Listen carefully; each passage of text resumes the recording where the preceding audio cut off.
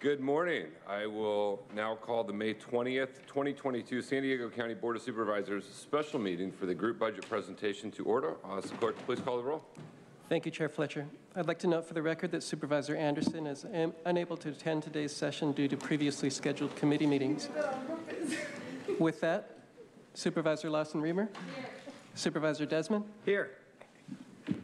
Vice Chair Vargas. Vargas here. Chair Fletcher. Fletcher here. Thank you all for joining us today. I'd like to turn it over to Sarah Agassi and team to hear the presentation for the Land Use and Environment Group. Good morning, Chair Fletcher and members of the board. I'm Sarah Agassi, and it is an honor and privilege to work beside the Land Use and Environment Group, 6 departments and 1,855 dedicated staff. Today, we will be highlighting this amazing team's accomplishments and efforts to come in our proposed $619 million operational plan. Our team members come to work every day inspired to have a positive impact on the community we serve, and I'd be remiss if I didn't acknowledge that these achievements come while our staff continue to balance the same personal and professional challenges our community members have faced these past few years. Their commitment to public service is awe-inspiring. Simply stated, the Luge mission is to protect the health and safety of residents and visitors and to preserve and enhance the natural environment. We like to say that if you work, live, or recreate anywhere in San Diego County, we are a part of county government that you likely interact with every day.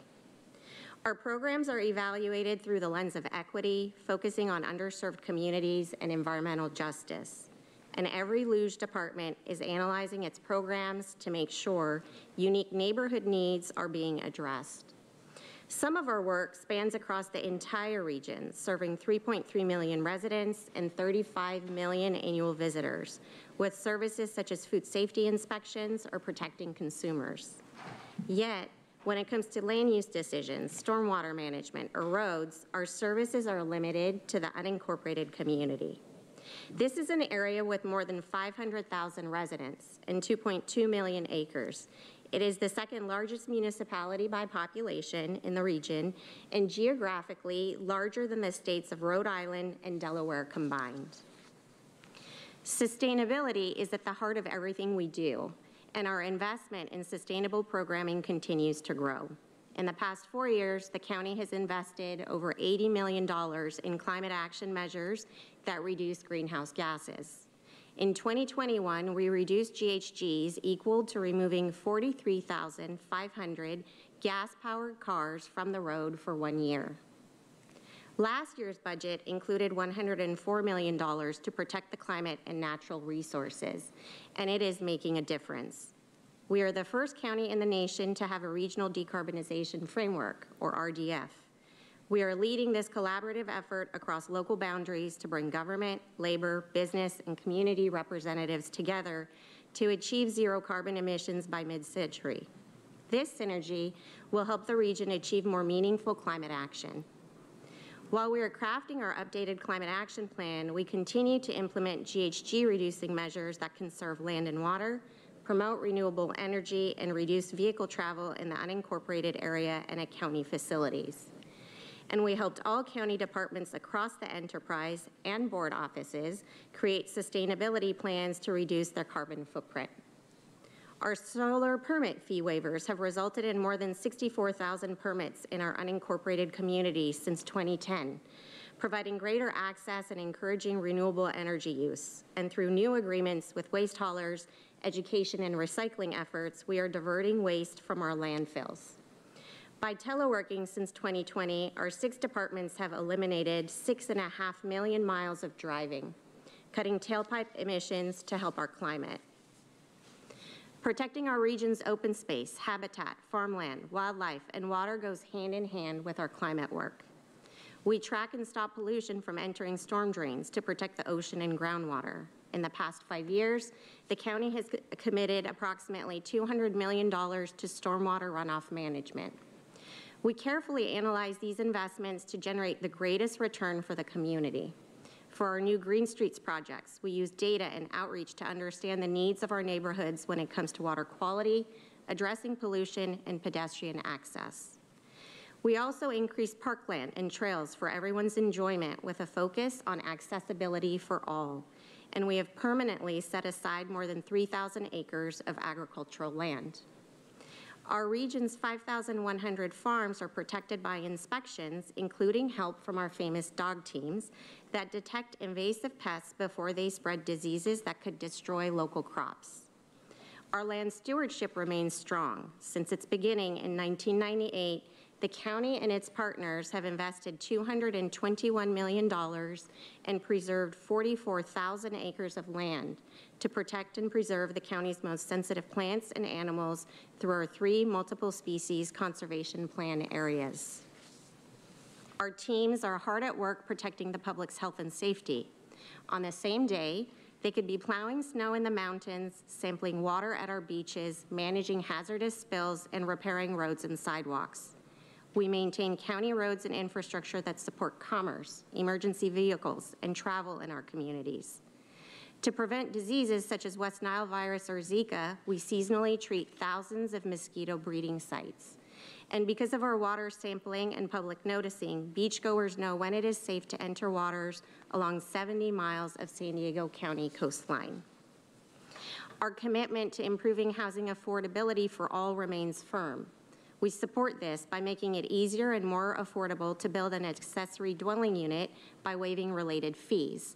And we continue to streamline the development and approval process and overhaul policies and regulations.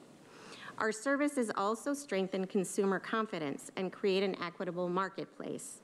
Agriculture Weights and Measures works to make sure consumers get what they pay for at stores and gas stations and verifies local fruits and vegetables are safe and healthy.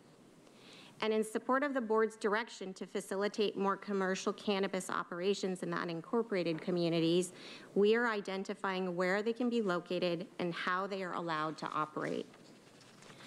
We've been instrumental in improving the quality of life in the region, operating parks and library branches that provide recreation and learning and strengthen the community's connection and physical and mental well-being. These spaces are important community hubs for our region's wonderfully diverse neighborhoods. Over the last year, we helped prepare 23 students for future sustainability-related jobs by providing internships in our departments. Reliable broadband internet is critical to modern life for economic opportunity, education, public safety and resilience, and access to healthcare professionals. But not all residents have this access based on income or location. To help close the digital divide, we are assessing gaps in connectivity and are actively surveying residents in the unincorporated community for their experiences to determine where we need more or better infrastructure, accessibility, and affordability.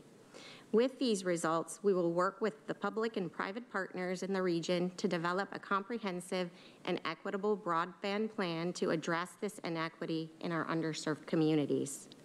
So far, we've collaborated with Caltrans and Sandag to underground fiber optic cable along State Route 67 to expand access to high-quality broadband service for 225,000 rural and tribal residents. Now let's shift to what we have planned for the year ahead. We will be supporting the sustainability initiative of the county's strategic plan with $113 million in the proposed budget. $33 million of this will advance an equitable, healthy climate for all. This includes moving the RDF toward implementation and updating our climate action plan for the unincorporated area and county facilities, which will align with the RDF. We've ordered 46 electric and hybrid vehicles to replace some of our gas or diesel-run fleet. Teleworking and alternate work schedules will continue to balance employee well-being, reduce driving, and support our sustainability goals. We are also continuing our efforts to increase the use of shared office space to reduce our carbon footprint. San Diego County is one of the most biodiverse regions in the nation. With $73 million in this proposed budget for protecting our natural resources, we look forward to adding property to our MSCP areas, preserving more farmland, and finalizing the draft North County plan for board consideration. As more land is acquired, resources will be needed for the ongoing stewardship of these lands to preserve and protect habitat.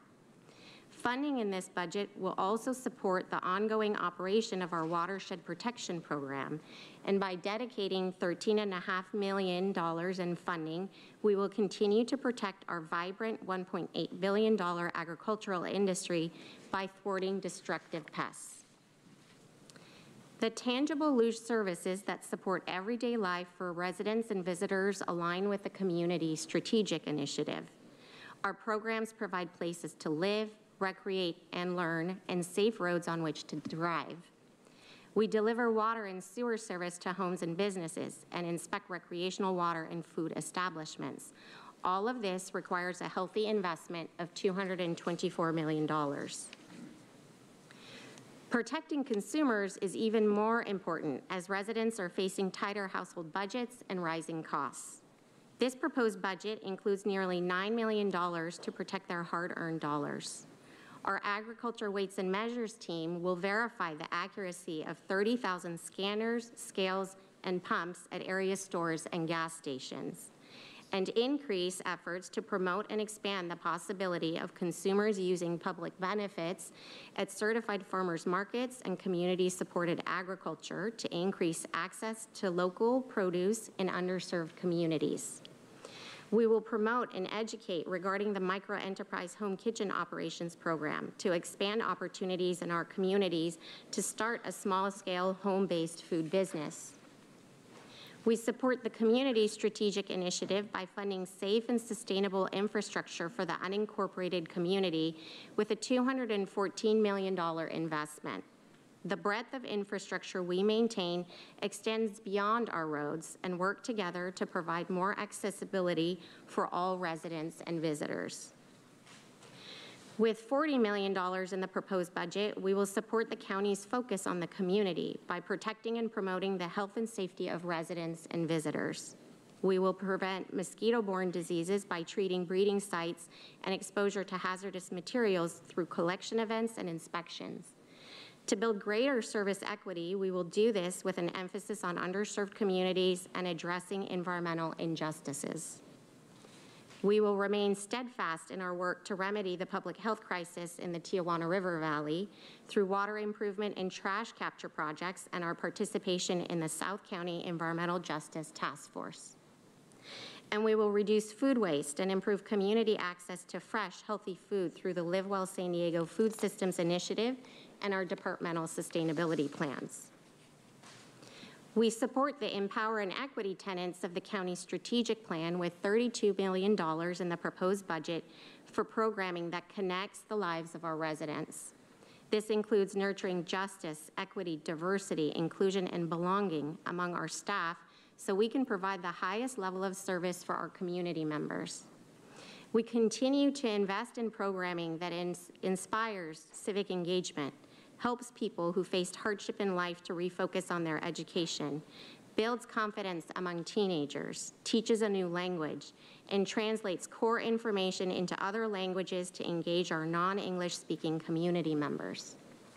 To accommodate those without an internet connection, we provide free Wi-Fi at library facilities, and this recommended budget includes federal funding to support new broadband connectivity projects. Throughout all luge departments, our continued analysis of where and how we provide our services will help us identify ways to reach more people, more often, and on more topics that impact their lives. We are unwavering when it comes to ensuring stakeholders have the information they need to engage with us and provide feedback on the programs and services that affect their community. By involving residents in county government, we learn more about their needs and can ultimately serve them better. We will continue to use our new public engagement platform that invites people to comment on documents, share their experiences, collaborate with others, and connect with team members to inform our decisions. To better understand and meet the needs of our community members and increase accountability, each luge department will continue to regularly assess their services, identify gaps, and work with stakeholders on approaches to address the gaps and achieve better outcomes. We are dedicated to ensuring our data-driven services are delivered equity, so all community members feel included. This approach drives our planning, outreach, and implementation, including our staff recruitment process, stakeholder outreach, and translation services. Our proposed budget increases by 0.5% or $3.3 million, and luge staffing increases by 9.2% or 171 staff.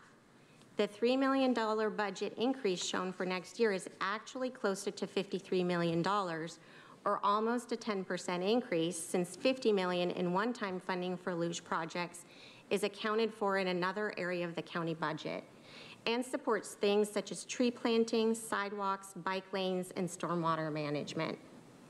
Community engagement and evidence-based decision-making guides everything we do. In our proposed budget, you will see new positions embedded within each luge department to better serve the public, address inequities, and to support and focus on board priorities. We are also adding staff to address an increase in workload, process key projects and complete inspections, as well as bringing services in-house that were previously performed by contractors. Moving people in-house is anticipated to save $5 million over the next 5 years. Chair Fletcher and supervisors, our programs are guided by stakeholder engagement and assessments of community needs to ensure all community members enjoy a safe and resilient natural and built environment for generations to come. Our entire team looks forward to helping the county build a better, more equitable, and sustainable future for all. And now, some of our incredible Team Luge leaders will provide a closer look at our programs and services. I'm pleased to turn the presentation over to Mortaza Baksamusa, who will share how our proposed budget supports the new Office of Sustainability and Environmental Justice. Thank you, Sarah. As part of the operational plan and budget for fiscal year 22-23, we are proposing the creation of a new Office of Sustainability and Environmental Justice, or OSEJ, which will be led by a Chief Sustainability Officer. You may be thinking that this office sounds similar to the Office of Environmental and Climate Justice that was established by the board last year. It is true, because some of the responsibilities of that office will be merged into OSEJ. OSEJ will be housed within the Land Use and Environment Group in order to ensure the continuity of the sustainability efforts both within the county enterprise as well as throughout the region. Being housed within LUGE does not mean that its focus will remain on land use and environmental issues alone. We are looking forward to embrace all the pillars of sustainability as they relate to the social, economic, health, and environmental well-being of our communities.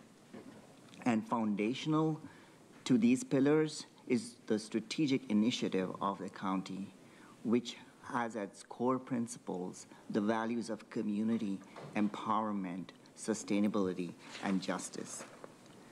OSEJ would lead regional sustainability initiatives, including its environmental justice, or EJ work, moving the region towards zero carbon emissions and collaborating with our communities as well as local, state, and federal agencies that can support our work through funding and policy development.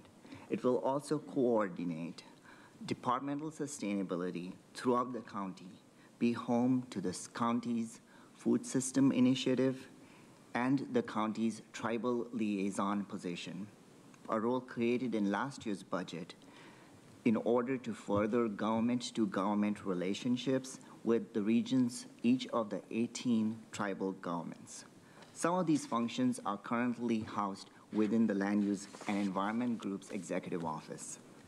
During the past year, much work has begun, which lays a strong foundation for OSEJ. We produced a draft regional decarbonization framework that provides science-based pathways to reduce planet heating gases in the region, and examined workforce development opportunities from climate-related investments in the future. The roadmap for the Office of Environmental and Climate Justice was created in close partnership with community stakeholders that have been working with us, and particularly that have identified the unjust burdens of the past with unhealthy environmental impacts. The board adopted the office's roadmap this February. We also recently introduced a new online educational resource to the public called a story map that lists environmental, health, and social indicators by census tract so that communities can visually see how different environmental drivers, such as the lack of tree canopy and air pollution, are layered on health impacts such as asthma. And we partnered with San Diego Food System Alliance to develop San Diego County Food Vision 2030 that was planted by the county's State of the Food System report in order to improve and nourish the regional food system. OSCJ will have both a regional as well as county-specific role and responsibility. As part of its regional role, the office would begin closer collaboration with regional agencies, cities, tribes, business, labor, environmental advocates, and the community to get us to zero carbon emission solutions. We will partner with community-based organizations to gain the trust and involvement of more residents to build sustainable communities together. OSCJ will convene regional leaders in an EJ working group to find creative cross-jurisdictional solutions, as well as to educate decision-making bodies about EJ issues throughout the region. It will develop a roadmap for improved interaction and collaboration with our tribal governments and collaborate on implementing San Diego County Food Vision 2030. As part of its county-specific role, OSCJ will serve as a liaison and advocate for unincorporated area residents on EJ issues. The new office will also convene a steering committee, which will include representation from all group executive office departments and to keep the momentum going for sustainability-related initiatives and communication across the county organization. The Sustainability Steering Committee members will be responsible for championing our organizational goals, communicating new initiatives, and tracking progress within our groups in conjunction with departmental liaisons. OSCJ will provide guidance on sustainability impact statements that will be included in all board letters beginning with this new fiscal year. These are similar to the equity impact statements that we have been including in the last year. Sustainability impact statements will ensure that there is an alignment of all board actions with the county's strategic initiatives, such as in the areas of environmental justice, climate, and community engagement. OSCJ's work aligns with sustainability, equity, and community tenets of the strategic plan. As we continue to address sustainability and EJ issues in our community and as an organization, the establishment of this office will serve the community by providing the tools, funding, and means of communication for meaningful engagement, as well as to tap into the enormous talents, knowledge, and expertise of our county and enterprise to become more sustainable and equitable. We look forward to fully engaging this new office to address problems in our underserved communities, such as air pollution, toxic hotspots, greenhouse gases, emissions, pockets of heat in certain neighborhoods, especially during extreme heat events, substandard housing, lack of transportation options, poor infrastructure such as broadband and connectivity, and a historic deficiency in open space and recreational amenities. OSCJ also aligns with the Empower and Justice initiatives of the strategic plan. Throughout our outreach in the last year, we have heard values such as empowerment and justice expressed by our communities, which is why the founding principle of this office is to address past and present injustices and to ensure that these injustices do not occur in the future. We acknowledge the actual implementation of these values will need a continuous and intentional effort. And with strong institutional support of the county, we can take a leadership role in the region. The recommended funding for this office will be $3.6 million. There are 11 positions in this office consisting of 5 existing and 6 new recommended positions. The 5 existing positions include the tribal liaison, the food systems coordinator, and 3 positions budgeted in the Office of Environmental and Climate Justice, which includes the Chief Sustainability Officer. In addition, there will be team members who will serve as sustainability and EJ liaisons that coordinate the office's efforts with the county's 4 business groups. And there will be support for seeking and administering federal, state, and private grant funding for the region, as well as for disadvantaged, unincorporated communities. From educating our counterparts to holistic looking at a way to reorganization, OSEJ will help the county take thoughtful steps towards aligning our social, economic, health, and environmental efforts to achieving our county's vision for a just, sustainable, and resilient future for all. This concludes the OSEJ presentation. We're available to answer questions. Thank you. Supervisor Lawson-Remer.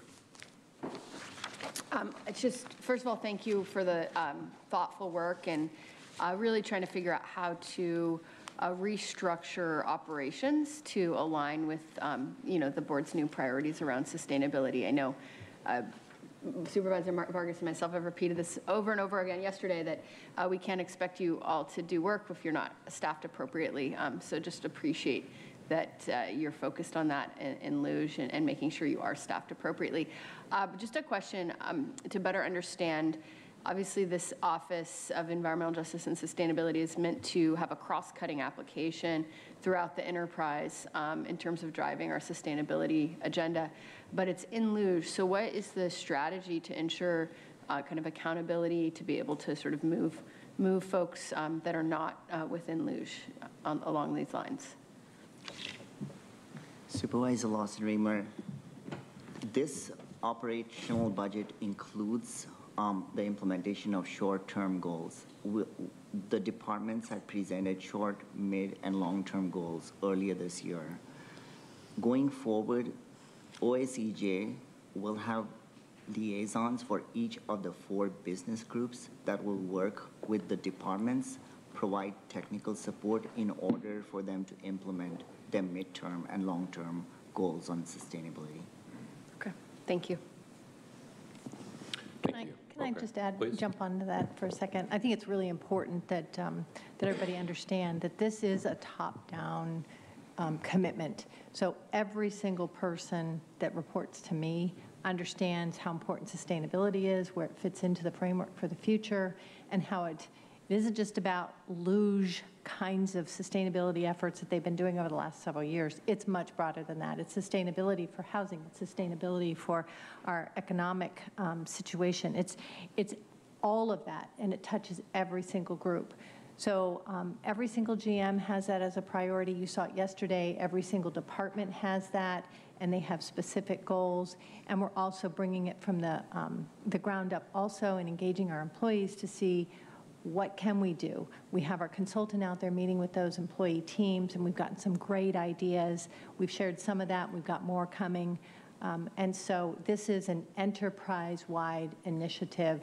It's just housing organizationally in Luge. Thank you.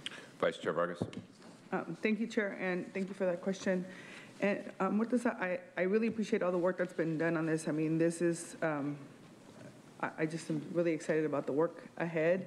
And I'm going to ask you the equity question, but I think to Supervisor Lawson-Remer's question, I mean, in addition to the sustainability, I want to make sure that the equity piece is part of it, right? Environmental justice is such an important component of the work that we're doing, and it is part of the whole enterprise. And so how did you use the equity budget tool to be able to put this together, and challenges or recommendations or anything else that you could provide would be really helpful for me. Thank you. Thank you, Vice Chair Vargas. With the direction and leadership of the board, the Office of Environmental and Climate Justice was founded on the principle of equity and justice. As we did outreach to more than 70 community-based organizations around the region, we heard that the community wanted to self-identify their needs. As much as we want the community to trust us, the community wants us to trust them. So we're looking forward, as this new office gets stood up, to partner with the Office of Equity and Racial Justice that is leading the budget equity tool to ensure that we operationalized some of those asks that we're hearing from the community. Supervisor Desmond. Thank you, Chair. This question basically is on the, I guess, for Luge, for part of the overall, so I forgot. I didn't jump in quick enough. But I had a question on slide 17. And I don't know if this is more for Helen or more for the Luge department, but let's see if you can pull that up. On the, there's a large, I guess, I don't know if it's a disparity, but there's a large delta between, and I'm looking at Parks and Recreation and Public Works.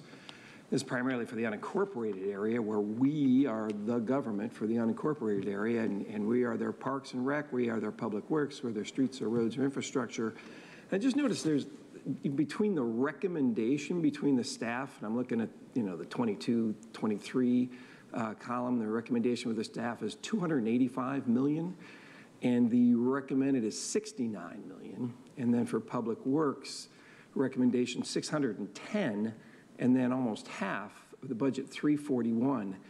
To me, those seems like big splits or big gaps. And I'm just wondering, you know, since we need to still take care of those areas and their Public Works and Infrastructure and the Parks and Rec, why the big delta between the ask and the and what's being budgeted? Supervisor Desmond, is we're looking at the budget, so in this slide, as we're looking at the general fund and the non-general fund, we have various funding sources for purposes of the Department of Public Works. So as we're looking at the budget, and I'm looking up there, so let's start with the Public Works side with the 570 staff, I think that you were pointing to. Oh, those staff, not dollars? That's right. Oh, yes. okay. And then we're going to 610 All right. FTEs. Scared me there. Okay. We are growing in both of those departments, please rest assured, as it relates to, as we're seeing the anticipated workload, as we're seeing the new parks coming online. So it's just the difference of the I apologize. staffing. It's the first time I saw this thing. So Not a problem. it doesn't sink in right away, but all right, well, good. Scared me. Thank you. Thank you. All right, thank you. Thank you for the presentation, and we'll go to our next group. Good morning, Chair Fletcher, members of the board. I'm Davia Lynch, Director of Planning and Development Services, or PDS. Today, I'm pleased to present information on our recommended operational plan and how it will help achieve the board's policy goals and serve our communities. PDS is the lead on the land planning and development process. Collaborating with communities and stakeholders all along the way, we create long-range plans that guide future sustainable development in the unincorporated county. We also review privately initiated land development projects, ranging from roof-mounted solar on a single home to larger subdivision, where we work with stakeholders to review everything from roads to architecture to open space. Last year, we issued 18,000 building permits, conducted 40,000 construction inspections, and closed 2,500 code cases, ensuring our communities remain safe and livable while protecting the environment. In the current fiscal year, some of the department's major accomplishments include combating climate change, supporting safe and sustainable housing, expanding communication, improving the quality of life for residents of San Diego, and partnerships with our stakeholders. To address climate change, we continue to implement measures to protect and promote our natural resources while reducing over 180,000 metric tons of greenhouse gases in calendar year 2021. We introduced a website offering educational resources related to electric vehicles, including information such as what type of EV is best for your budget and lifestyle, where to find vehicles, calculators to provide an estimate of the cost of owning an EV, as well as where to find financial resources and charging stations throughout the county. This site's been visited nearly 8,000 times since it went live in July of 2021. Additionally, we preserved 570 acres of agricultural land by purchasing agricultural easements from willing farmers.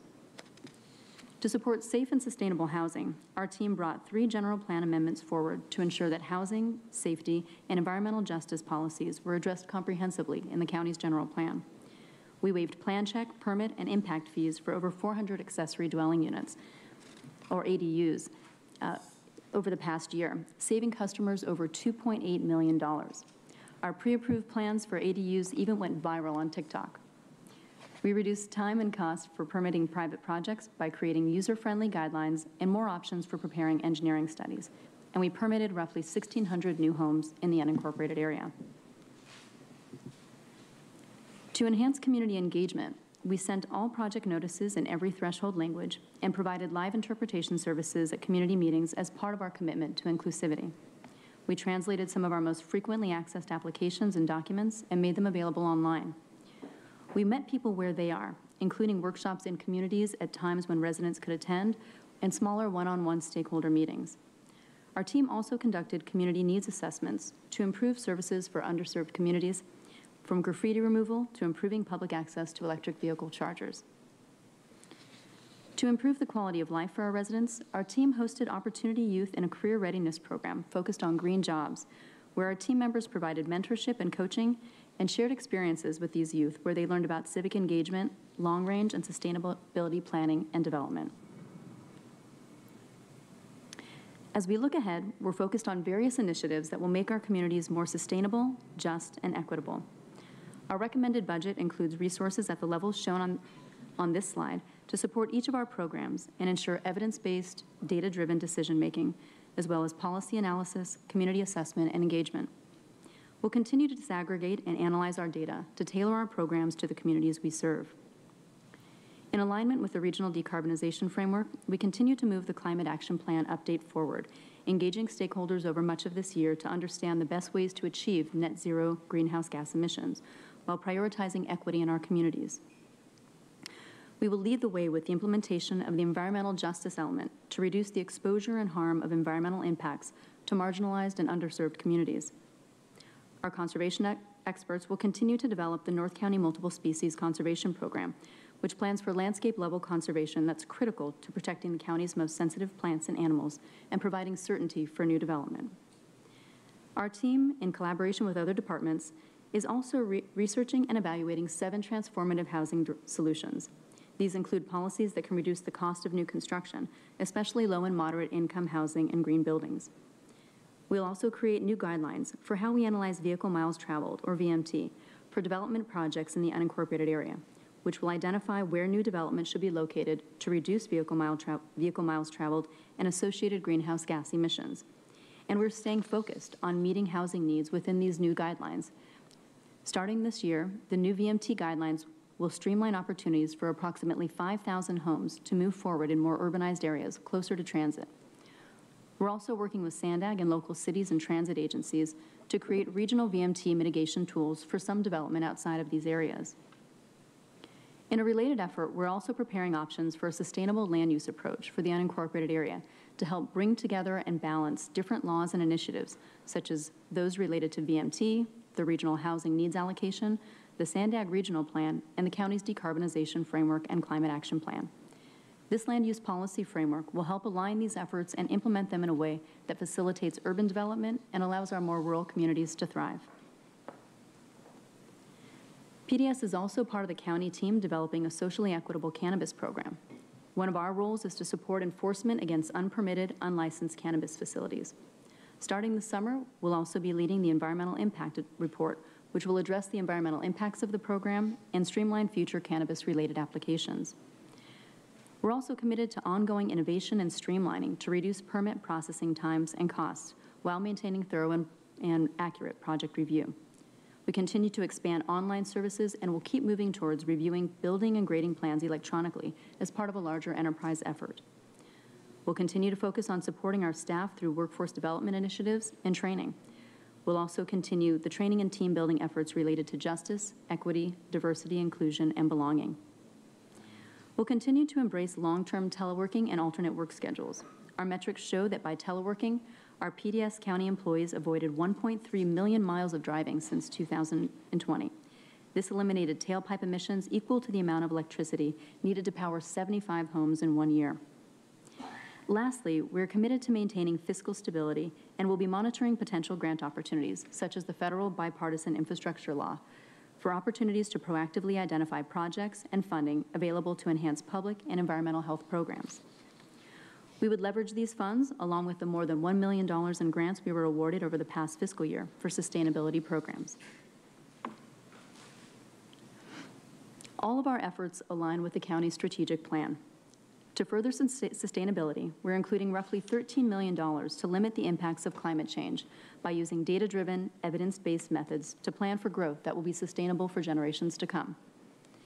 In addition to continuing programs mentioned previously, our team will reduce our dependence on fossil fuels by converting our department fleet to hybrid electric vehicles and increasing telecommuting opportunities while ensuring that customer service remains a priority. We're working with our partners in general services to perform detailed office space analysis, given the increases in teleworking, to identify where we may be able to reduce our space and energy needs. We'll build on existing tree planting efforts and develop an expanded tree canopy program on public and private lands in the unincorporated area to naturally cool public spaces and buildings, reducing energy use and sequestering greenhouse gases. We'll focus on increasing tree coverage in environmental justice communities and other communities that have fewer trees today. In addition, PDS, Parks, and the County Library will work together with stakeholders to identify where we can plant more trees at and around libraries so that community members have more shade when walking or biking to the library, or can even enjoy a book outdoors. We'll support our communities and the region in the transition to more clean energy use by offering one-day electric vehicle charger permits and continuing fee waiver programs for residential rooftop solar photovoltaic systems, reducing greenhouse gas emissions by over 24,000 metric tons, which is equivalent to removing over 5,000 gas-powered vehicles from the road for 1 year. PDS is recommending over $11 million toward equity initiatives in our operational plan. This funding will be used to remove barriers to housing production and create a more fair and equitable land use code. Fee waivers, by right development policies, which would allow for streamlined and reduced development costs without the need for discretionary permitting, and process improvements to reduce the time and cost for county review of private projects without sacrificing quality. We'll work on updates to the safety and housing elements of the general plan and modernize land use regulations to make them more equitable and transparent for all users. We'll also increase funding to our code compliance programs to ensure timely response to code violations, improving health, safety, and sustainability in our communities. At the same time, focusing on education and collaboration related to code compliance, ensuring a fair and equitable approach to resolving violations. We'll work with our county and regional partners to address broadband and connectivity access as we continue to investigate possible funding opportunities and projects that could help expand broadband service in the unincorporated area. We're also including $1.5 million for empowering our workforce, including training employees on justice, equity, diversity, and inclusion and belonging, and developing coaching, mentoring, and technical trainings in various disciplines. We'll continue to participate in programs that provide career development and internship opportunities to youth from underserved communities. To empower our residents and customers, our team is disaggregating community and customer data to align our programs and our people with the communities we serve. Additionally, staff will look to update land use regulations based not only on state requirements and the board's direction, but we will also increase our monitoring of industry best practices and use data in new ways so that our policy recommendations are innovative and responsive to the community. To support the community, PDS is including almost $24 million in our recommended operational plan. This is for our review and inspection of privately initiated land development projects to ensure safe, sustainable, and equitable design and construction. We're also expanding our community outreach, as I described earlier, including translation services and meeting with communities in places and ways that work for them. We have several community planning and sponsor groups that use county libraries to conduct meetings in their communities in spaces that are safe and accessible to all. Lastly, we'll continue to make our hearings accessible for everyone by continuing to hold Planning Commission meetings in a hybrid in-person format, hybrid virtual and in-person format, and sending hearing notices in all threshold languages, and advertising upcoming hearings in multilingual publications to allow fair and equitable access to the decision-making process by our many diverse stakeholders. Our recommended operational plan also includes several key performance indicators for next year. These measures demonstrate our accountability to priorities like supporting housing production, agriculture, and clean, sustainable communities. We estimate that we'll review at least 15,000 building plans next year, including for at least 700 new homes, ensuring structures in the unincorporated area are safe and green. To further sustainability, we'll secure over 400 acres of farmland in our Purchase of Agricultural Conservation Easements program and resolve 70% of debris and solid waste complaints within 6 months. In fiscal year 2022-23, we are recommending a department budget of $51.1 million, an increase of $0.6 million from last fiscal year, which we'll review in more detail in the next slide. The increased budget is due to 35 new staff, which is about a 15% increase in the total department staffing. We were able to contain some of these costs by reducing services and supply expenses and implementing cost-saving initiatives of roughly $1.8 million annually. The proposed PDS budget is projected to be funded by approximately 54% revenue offset, sources like fees and grants, and 46% general purpose revenue, which is consistent with the historic norm of roughly a half-and-half split between these funding sources. When determining our proposed staffing levels, we considered existing board direction on various efforts, as well as state mandates and other requirements that we'll need to meet.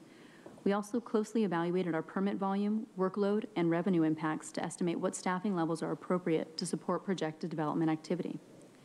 Of those 35 recommended new positions, 30 new positions are being requested to support housing, sustainability, improved quality of life, and community safety, as well as policy, outreach, and data-driven decision-making. We're also proposing to use almost $14 million in one-time general purpose revenue for plans and programs, including those that I described today. This completes the update for Planning and Development Services, and I'm available for questions.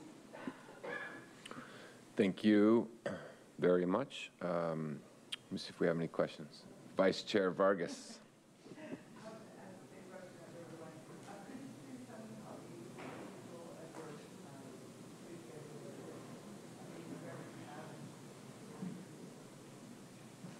Thank you, Supervisor Vargas.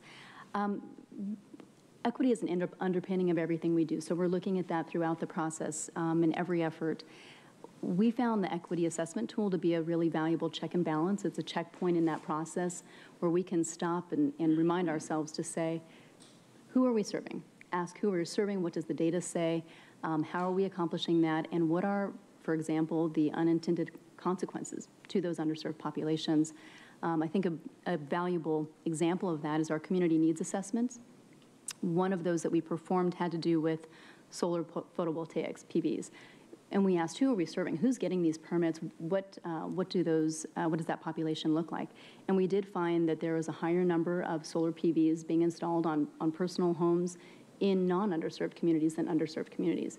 I think there are a variety of factors there as we start to look at the data, like home ownership, financial barriers, but it gave us the opportunity to look at that disparity and say, what can we do? So we're currently in dialogue with solar providers on the private side, along with our stakeholders, to talk about what type of financing incentives might be more accessible out there, what types of other tools might we be able to move forward with.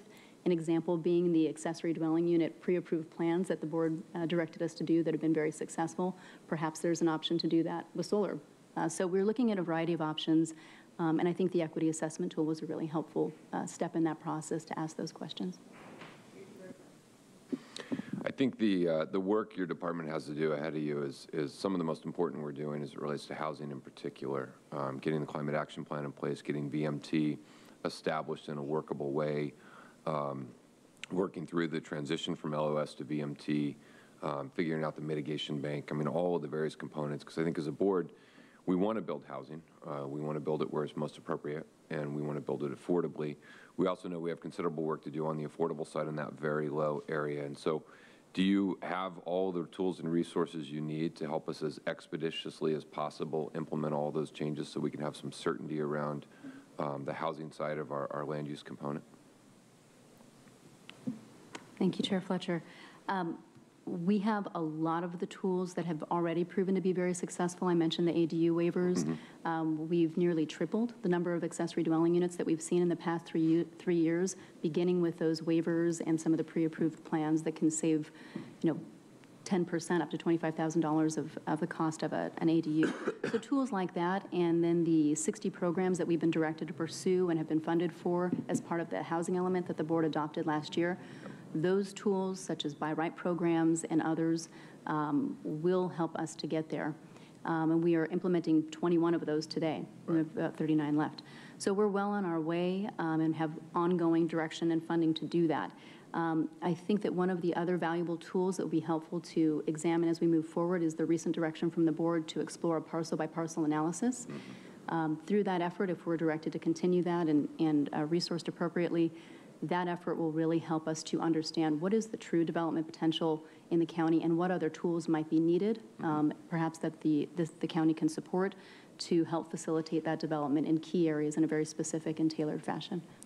But you have enough staff and resources at this point to be able to implement all the things that are underway?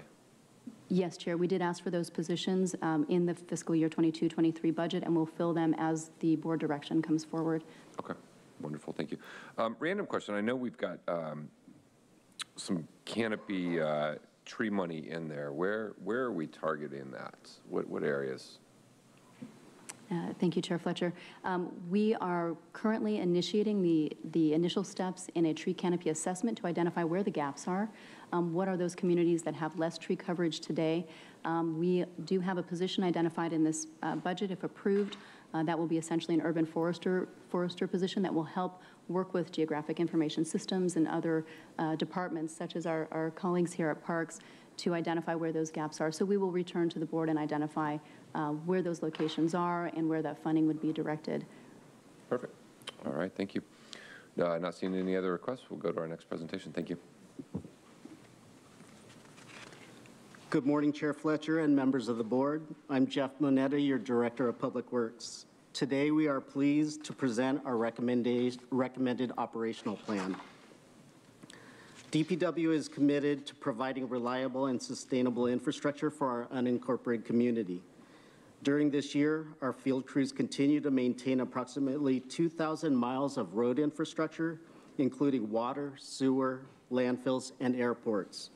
Our 8 county airports supported over 500,000 flights and served as operating bases for Sheriff Astria, CAL FIRE, and the U.S. Forest Service.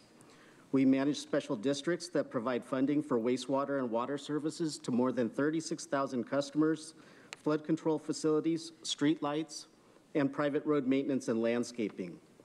Our team continued to maintain environmental compliance for 21 closed landfills, implemented programs to improve water quality, and increased waste diversion to meet state and local mandates.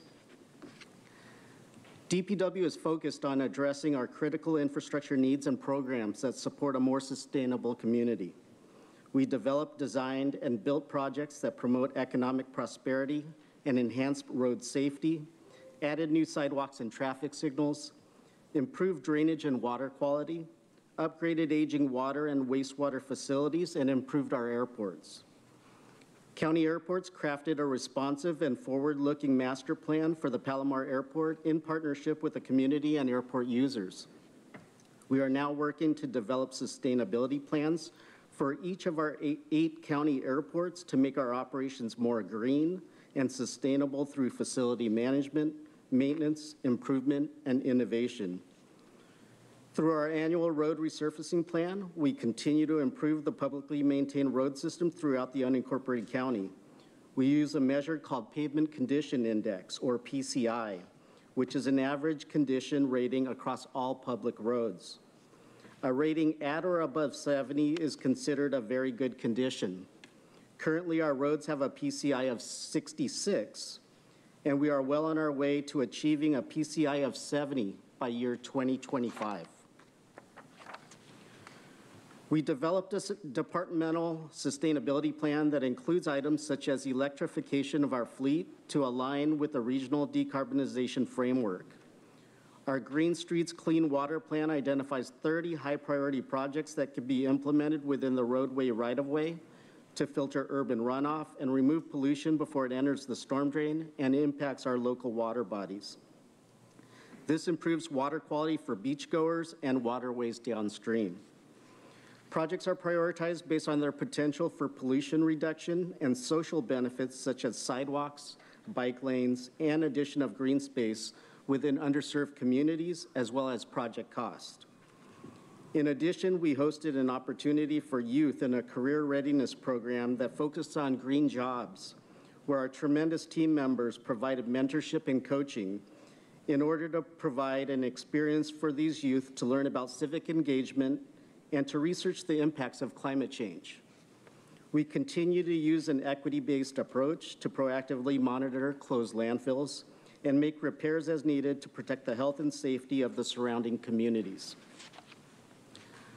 Our revenues remain steady this year and were higher than anticipated for our road program. As a result, you will see a proposed budget next fiscal year that includes $108 million for infrastructure improvements to roads, airports, and wastewater and water infrastructure. This includes $60 million to repave roads, which includes repair of aging drainage structures and upgrades to sidewalks with ADA curb ramps to enhance access and walkability. The proactive repair of our road infrastructure will reduce future costs. $18.9 million is included specifically for our road crews who work in extreme weather conditions and seasons to maintain our roads and other infrastructure to keep the community safe, which includes snow plowing, pothole repairs, and storm preparation. DPW will invest $24.9 million to increase sustainability, including $9 million for water quality improvements, outreach, and sewer line replacements, and $10 million to divert waste from landfills and maintain closed landfills. We are committed to maintaining fiscal stability and will monitor potential grant opportunities such as federal bipartisan infrastructure law grants, to proactively identify projects and funding available to enhance public and environmental health programs. $2.8 million is proposed for empowering the community through increased stakeholder outreach and leveraging data to track community needs. DPW's recommended budget includes investments to support each of our programs and provide for data-driven decision-making, evidence-based policy analysis, and community assessment and engagement to seek feedback and evaluation of data so we can make decisions in our programs for the communities we serve. Staff will lead existing efforts in the areas of justice, equity, diversity, inclusion, and belonging by expanding workforce education. Our programs are inclusive and equitable services, and these principles are incorporated in our workforce training. We will also continue to focus on supporting our staff through workforce development initiatives and training by finding opportunities to conduct training in a cost-effective manner to maximize the number of employees participating. In addition, we will promote cross-training for our team members for better succession planning. We will also continue to embrace long-term teleworking and alternate work schedules. Our metrics also show that by teleworking, our DPW county employees avoided 1.8 million miles of driving since 2020. This eliminated tailpipe emissions equal to the amount of electricity needed to power 104 homes in 1 year. By incorporating climate action plan measures and infrastructure improvements, we will take actions that protect the environment. This includes reducing pollution in waterways, the need for new landfills, and greenhouse gas emissions. We are committed to diverting waste from landfills to meet a waste diversion goal of 75% by 2025 and 80% by 2030. And we are implementing requirements to divert organic materials to help get there. We will actively address climate change by providing new infrastructure that supports alternative modes of transportation, such as new sidewalks and bike lanes, and resurface existing county-maintained roads to improve rideability. We are in the process of developing airport sustainability plans that will be standalone programs that are coordinated and complementary to the Climate Action Plan and Regional Decarbonization Framework. DPW applies an equitable lens to provide opportunities for underserved communities. We will continue to utilize the Integrated Regional Water Management Program to bring additional state resources to underserved communities for water resources projects, such as projects that capture trash before it enters local water. We will continue to support implementation of the Working Family Ordinance by ensuring contractors and lessees comply with specific requirements related to workforce qualifications, employee leave, and employee protections. DPW empowers the community by utilizing assessment methods, including data from the local road safety plan and pedestrian gap analysis, to identify community needs to better serve our diverse customers. We will continue our commitment to increased awareness and inclusivity by increasing translation of information and providing training opportunities to staff. We will continue to support community engagement by providing information, programs, public forums, or other avenues that increase access for people to provide input to impact change, including but not limited to coordination with community planning and sponsor groups, advisory groups, and the public during public project planning, prioritization, and implementation. Translated outreach materials and translation services will continue to be offered in public forums to increase engagement. We will support community emergency preparedness through staff training and improvements to the hazard alert systems, for example, the alert flood warning system. And we will enhance the community by maintaining our infrastructure in good condition, providing reliability and reducing impacts, enhance health and safety, and increase access, including improving accessibility for individuals with disabilities. We are developing comprehensive plans and currently have them for road resurfacing, pedestrian gap analysis, traffic signals, and bike facilities. However, we are working on plans where we don't have them, and they are for flood control, guardrails, and culverts, in order to proactively maintain infrastructure and plan for future budget needs for long-term sustainability. DPW will continue efforts to expand outreach to communities and local organizations to increase stakeholder involvement in the planning and implementation of various public works projects. Specifically, we will continue to engage with the community through the South County Environmental Justice Task Force to plan and implement projects that address cross-border flows of trash and sewage that disproportionately impact South Bay communities. For example, we are assisting DPR, Parks and Rec, through design oversight for the Smuggler's Gulch Improvements Project, which will implement additional sediment and trash capture features to reduce local flooding and improve downstream water quality. Our key performance measures gauge our program's benefits while focusing on operational effectiveness, cost containment, and continuous improvements. Although we will require time to reach our goal to reduce 100% of urban runoff, we also track how much bacteria from sewage pollution is coming from our storm drains. This helps us prioritize specific storm drains and drainage areas to monitor and eliminate high-risk pollution from sewage. Water quality testing in our storm drains during dry weather has shown that 98% of county outfalls are free of this bacteria. Sewer spills are a significant health and safety concern. We are continuing our annual maintenance plan that includes cleaning and video inspections to prevent blockages and reduce sewer spills. We are also making investments in replacing and rehabilitating our aging sewer lines. For our airports program, we use outcome-based metrics to provide routine and preventative maintenance and reduce the amount of time a runway is closed. We strive to keep our airport runways open and available for public and business and emergency uses. We have had a success rate of 95% runway availability to promote economic vitality and emergency use. For our road resurfacing program, in the 5 years since Senate Bill 1 was approved to invest state gas tax revenues in improving roads, freeways, and bridges across the state, Public Works has resurfaced more than 520 miles of unincorporated roads, with more in construction now. This effort has led to an increase in the Pavement Condition Index, or PCI, to 66, and our goal for next year is 68. The budget proposes to spend $60 million next fiscal year. We are moving toward the goal of a PCI of 70 and expect to achieve it in year 2025. DPW is a combination of general fund and non-general fund programs for a total recommended budget of $341.4 million.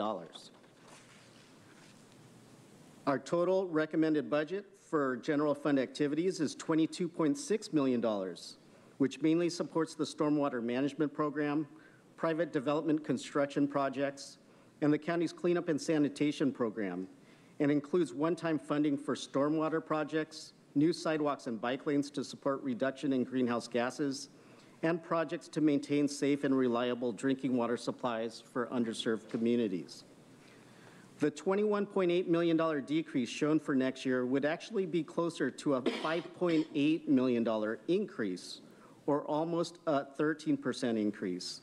$27.6 million for one-time funding that supports DPW projects such as sidewalks, bike lanes, and stormwater management is accounted for in other areas of the budget. Our general fund programs are funded by 59% general purpose revenue and 41% revenues from fees and grants. In fiscal year 21-22, the county spent approximately $50 million on stormwater compliance-related activities throughout the enterprise. In fiscal year 22-23, we expect the countywide investment to expand to approximately $65 million, increasing to over $100 million by fiscal year 25-26. While these are significant stormwater investments, they are not sufficient to eliminate stormwater-related compliance risks. Stormwater compliance is difficult from a technical and cost perspective. This is largely because the sources of stormwater pollution are extensive and spread across large areas, and the fact that stormwater runoff is largely untreated. Currently, approximately 5% of all stormwater runoff in the unincorporated county receives treatment before being discharged to local waterways. To increase stormwater treatment and improve water quality, thereby decreasing the compliance risks, it is estimated that the current investment of approximately $50 million per year would need to double to $100 million per year. Next fiscal year, DPW is recommending additional resources for our stormwater program to support green infrastructure capital projects, which will improve water quality. To enhance our ability to better serve our diverse population and ensure services are provided equitably, we are recommending a new section of staff who will collect and utilize data and community outreach to institute a department-wide approach to prioritizing projects and engaging stakeholders. Staff will assist the various programs in DPW to conduct community outreach for the project priority list development and as the projects come to fruition. DPW's recommended non-general fund budget is $318 million and primarily supports the road program, airport, sanitation and water districts, recycling, and closed landfills and special districts. The projects shown as decreases on the slide are due to the completion of one-time funding for one-time projects, such as adding almost 2,000 feet of new sidewalk in Lincoln Acres, Lakeside, and Fallbrook, and a project to strengthen the Willows Road Bridge in Alpine. We are highlighting the road program, which is our largest budget, and we are proposing an increase of $18.5 million for new projects and an expanded road resurfacing program that is funded by program revenue, including leveraging the use of available road fund balance. This table shows our non-general fund budget changes. Next fiscal year, we are recommending 30 new positions which will support our airports, recycling, and roads program. This concludes our presentation, and we are available to answer any questions. Thank you. Thank you, Jeff. Vice Chair Vargas. Thank you, Chair. And thank you for that presentation, all the work that you're doing, I mean, particularly around, obviously, the Tijuana River Valley, and then also the focus to enhance safety and accessibility and walkability in county roads and infrastructure has been really a top priority for all of you, so I really appreciate that. I was really interested in the data that you provided around teleworking, and I'm really interested, Helen, if we can really monitor that, because what we keep hearing from folks, and because I serve on the San Diego Economic Development Corporation as the county's representative, there's a lot of discussion, obviously, about the work shortage. And so I'm trying to look at different ways of like the new way we're going to be doing work, right? The 9 to 5 is not working for a lot of people anymore. There's a lot of new trends. And so I think if we can really think about what are we learning from this, right? Team morale, communication, is it working? You know, we still achieving our goals. It could be a great model for us, and particularly around sustainability. So it just kind of seems like it's something that would be really something good for us to continue to monitor as we're moving forward. So congratulations on the great work, and also on that. But in addition to that, I wanted to ask you specifically on the equity tool and how you all used it in your process, and any feedback that you may have for me on it. Sure. Thank you for the question, Vice Chair Vargas. We utilize the budget equity tool to complement the community needs assessment in what we're already doing in our programs. And what we determined was that the data showed that 60% of our county unincorporated publicly maintained road inventory is actually in underserved communities. The second part that we used the tool was for to gauge our community outreach practices. And we utilize demographic data because we want to make sure that we determine if the outreach materials and education materials that we're providing to the communities meet the community's needs. So if we feel that based on that data, we need to increase or provide different types of materials for that education, then we'll go ahead and ramp up and provide those different materials. In addition, for our closed landfills and from an equity lens, we are looking at the prioritization of cleanup and the potential reuse locations, including underserved communities, as we evaluate the prioritization. One of the challenges that we faced as a result of the tool was that we found that we need to increase state mandated recycling requirement. You know, we have increased state mandated recycling requirements.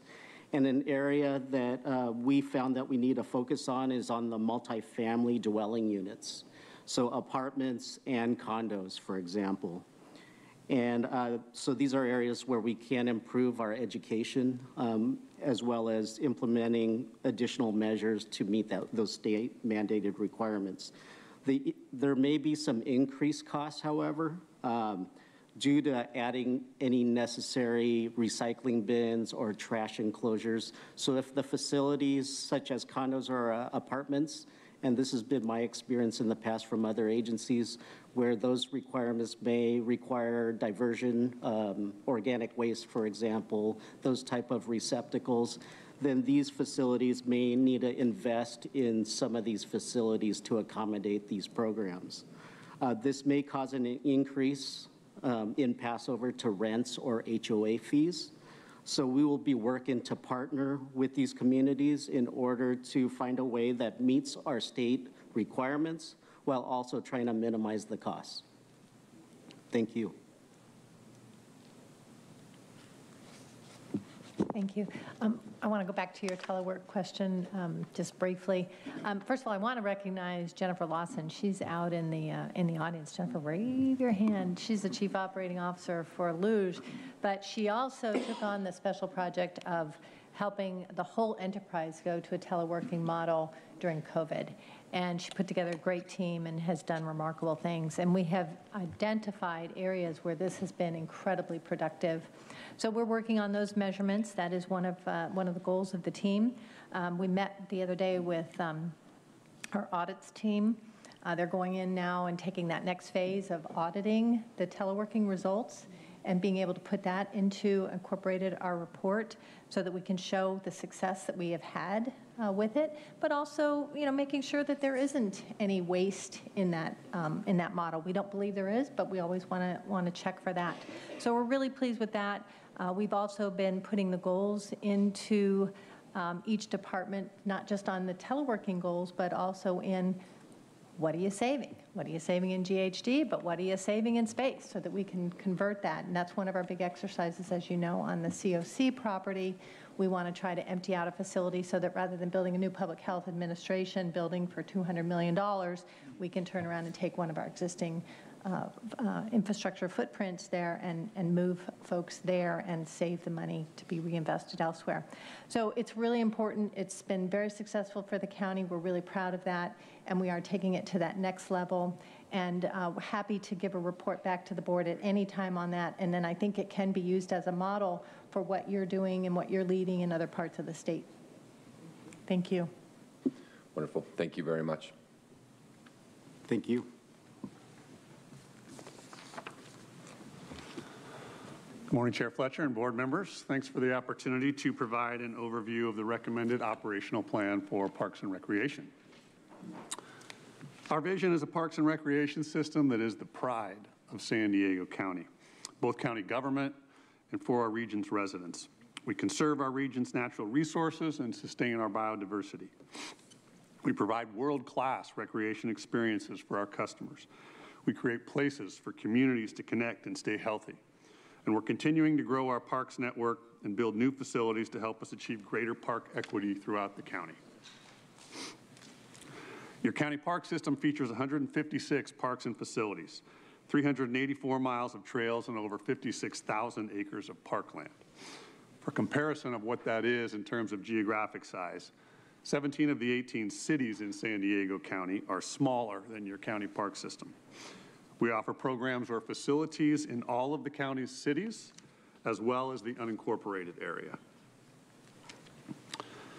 It's been a year of growth for parks. Our design and construction team is implementing an ambitious $91 million program this year with 21 completed projects to date. Our capital program includes our Excellence in Accessibility ADA Transition Plan, which is helping us provide access for all. This year it included accessibility improvements to parking, pathways, and restrooms at 2 of our regional parks. Our trail system provides an opportunity for people of all ages to engage in physical activity through walking or jogging, bike riding, and horse riding, and also to connect with nature. This year we added 4 miles of new recreational trails, increasing the total trail system to 384 miles. DPR's conservation program is thriving. We monitor wildlife and steward resources at 71 preserves, including 2 new ones this year and 825 acres added to sustain our county as one of North America's biodiversity hotspots. A species that is enjoying great success is lakeside theanosis, a medium-sized shrub found only in Southern California and the northern Baja Peninsula. It's currently found in 4 county preserves, and its population is increasing in each of those preserves. We've documented a 15% increase of coastal sage scrub habitat at Simon County Preserve, which supports the federally listed California gnatcatcher. Our management and monitoring at Ramona Grasslands Preserve shows that multiple raptors, including golden and bald eagles, are successfully nesting and foraging in and around the preserve. And we continue our efforts to enhance water quality in the Tijuana River Valley. This year we obtained $10 million in State Coastal Conservancy funding to create trash capture and sedimentation basins at Smuggler's Gulch. That project is currently in design and is expected to begin construction in 2023. The heart and soul of what we do has always been our rangers and field team taking great care of our parks so that people can enjoy visiting on their own or participating in one of hundreds of structured programs that we offer. This year, we're expanding our first-time camping and outdoor recreation program, which provides the necessary resources like outdoor gear, instruction, and transportation to help eliminate barriers and expand access for residents to be able to enjoy our great outdoors. We're also introducing a food access opportunity tool that we designed in partnership with Agriculture Weights and Measures that identifies opportunities to address low-income, low-access areas and increase community food production across the county. We'll continue to host Opportunity Youth in a career readiness program that's focused on green jobs and vocational mentorship.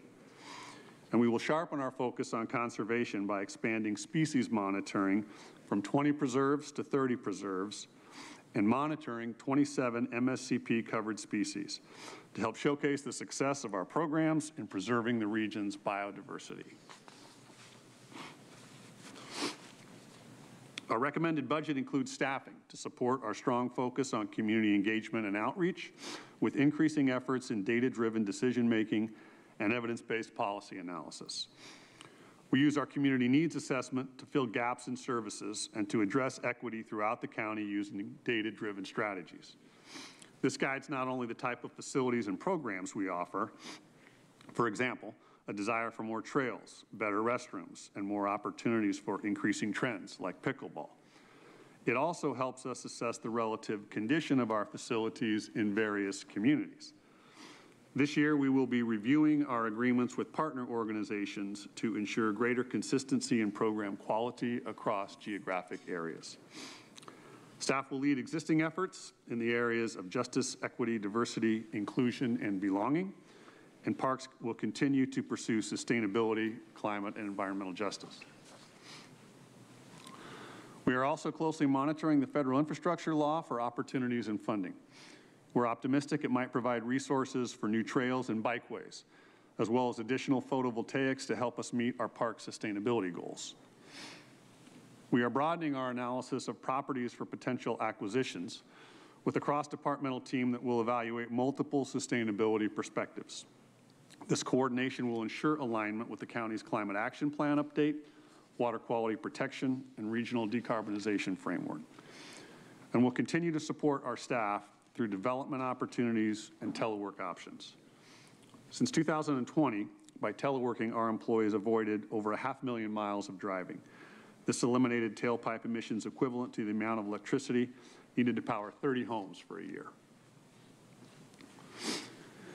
DPR's proposed operational plan aligns with each of the county's strategic plan initiatives. Our proposed budget includes $15 million invested in conservation programs, including MSCP and our program to improve the tree canopy in parks. We're also continuing the conversion of our vehicle and equipment fleet to cleaner technology and reviewing office spaces to identify where shared space or hubs can be utilized as a result of our increase in teleworking. To promote equitable park access throughout the region, we plan to open 10 new facilities this year, including new trails and recreation amenities. We're also investing an additional $700,000 to expand recreation programs. This includes 100 additional events in our countywide SD Nights program for youth, and more programs like Women in the Wild that reduce barriers and provide structured ways for all ages and abilities to enjoy the county's park system. Parks and libraries are natural partners, and we continue to work together to improve literacy and expand access to materials. This year, we will pilot an initiative to install comfortable reading areas and self-service pickup lockers in parks for delivery of library materials in areas that are not served by a local library branch. The locker kiosk will provide access to the library's online catalog so that park visitors can request titles from anywhere in the library system or their partner libraries, which is more than 40 million items. We're also going to continue efforts to increase transparency and empower community members to engage in our processes by posting public meeting notes and videos within 3 days of each event and sharing links on our website and social media channels. This will include a feature that enables translation into the customer's preferred language by Google Translate. Parks help create community, and DPR will continue to invest in our communities by providing a robust slate of volunteer opportunities for people to give back and also to meet other people committed to improving their neighborhoods. For many adult caregivers and kids, the best place for a community to come together is on the playground. And our budget for next year includes upgrades to 22 playgrounds. We're also going to add some new locations for our Story Trails program, which tells stories in both English and Spanish on signs along popular trails so people can walk and read their way through our parks. One of the ways that DPR will promote justice is by providing more meaningful public engagement and ensuring equal access to our decision-making process. We plan to create positions on our existing advisory boards for youth participants, and we'll also be expanding our Ranger Mentor program. DPR's key performance measures are geared to expand our park system, improve the recreational experience of our visitors, and maintain environmental and financial responsibility. We've acquired over 800 acres of new parkland this year exceeding our annual goal of 500 acres. This brings our total to almost 57,000 acres. To maintain the health of our parkland, we manage our tree canopy very actively, ensuring species diversification, no net loss through land development or environmental threats, and growth of our urban forest over time. A healthy and expanding tree canopy provides needed shade, reduces surface temperatures, and cleans the air through greenhouse gas reduction.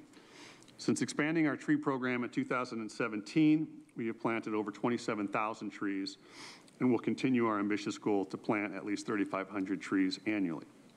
Chair Fletcher, you had asked how we identify some of those locations, and obviously we are trying to maintain the vegetative health in all of our parks and replacing trees that are lost through environmental threats.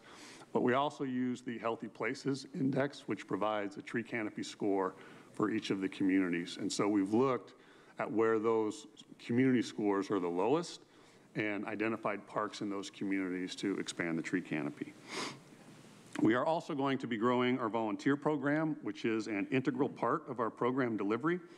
Our volunteer workforce provides the equivalent service of nearly 60 full-time employees and saves the county $2.5 million each year. This snapshot of DPR's staffing and general fund budget shows the vast majority of our positions and our fiscal resources are spent on field operations, providing services directly to residents and visitors.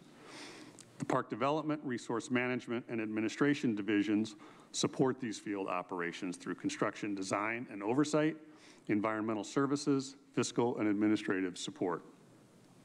DPR's budget for next year includes an increase of 36 new positions and $8.8 million. 87% of this increase will be funded by GPR, while 13% will be supported through increases in program revenues, such as camping and special event fees. The majority of our new positions will be in park operations, but we were also making investments in our conservation programs, new park development, and the support team that helps keep our customers moving, our operations moving, I'm sorry. This includes 3 positions that will advance cutting-edge policies through collaboration, research and monitoring industry trends, and best practices. Roughly 12% of DPR's budget is for non-general fund programs, which are funded primarily by special districts, including county service areas and community facilities districts. Overall, our non-general fund budget is increasing by $300,000 to $7.6 million. The recommended adjustments to DPR's general fund budget will cover the 36 new positions that I mentioned. The park operations positions will be managing new parks and preserves in the county system. The environmental stewardship, administration, and development positions will support our increased focus on conservation efforts, including our MSCP program, and will provide support to complete board-approved park development projects. That completes the Parks and Recreational Operational Plan overview, and we are available to answer your questions.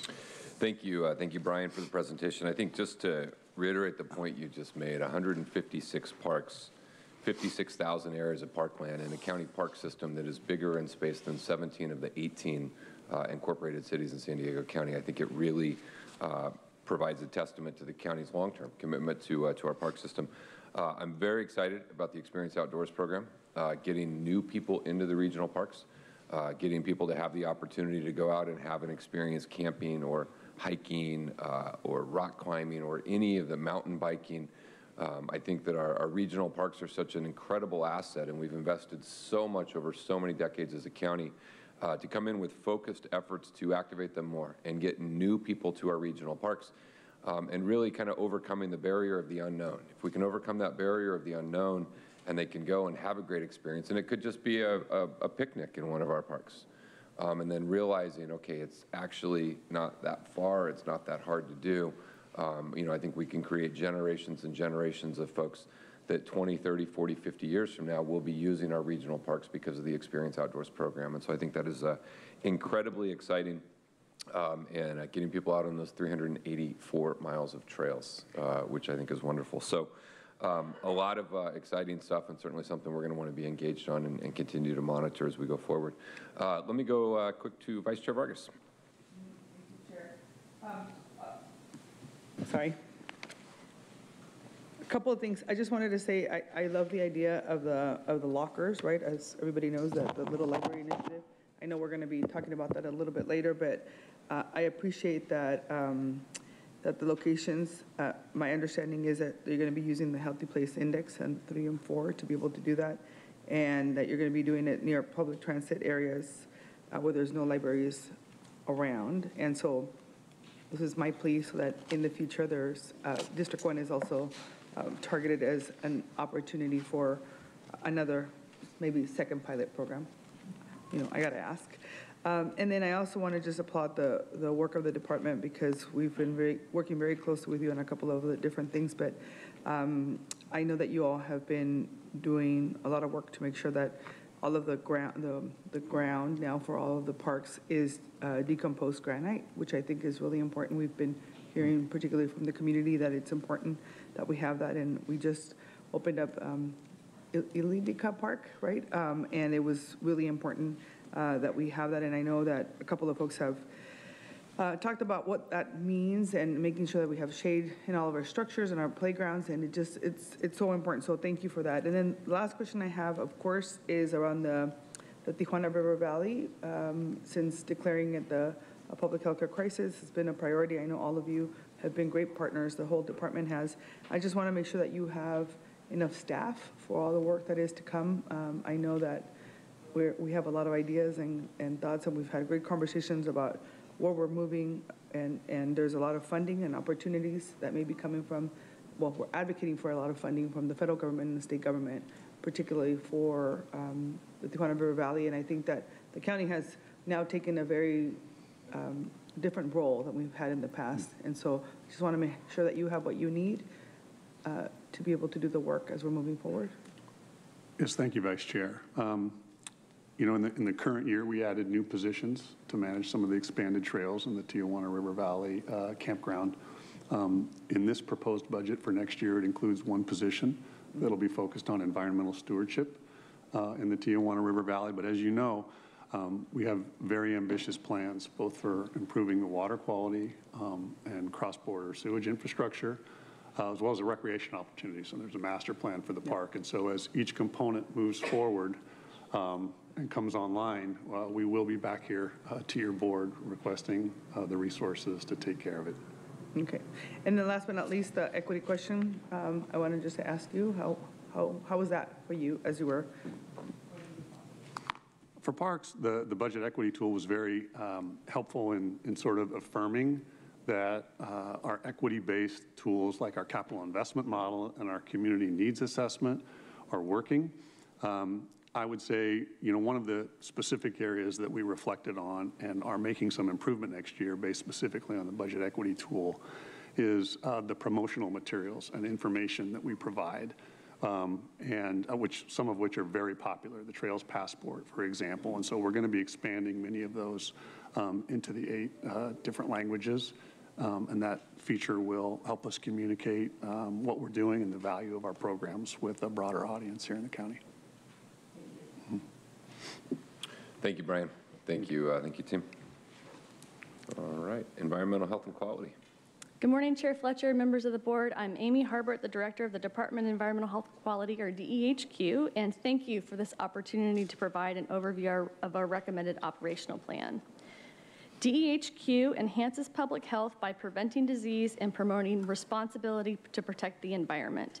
We implement over 40 different public or environmental health programs that help prevent foodborne illness, vector-borne disease, groundwater contamination, recreational water illness, and accidental chemical releases to the environment.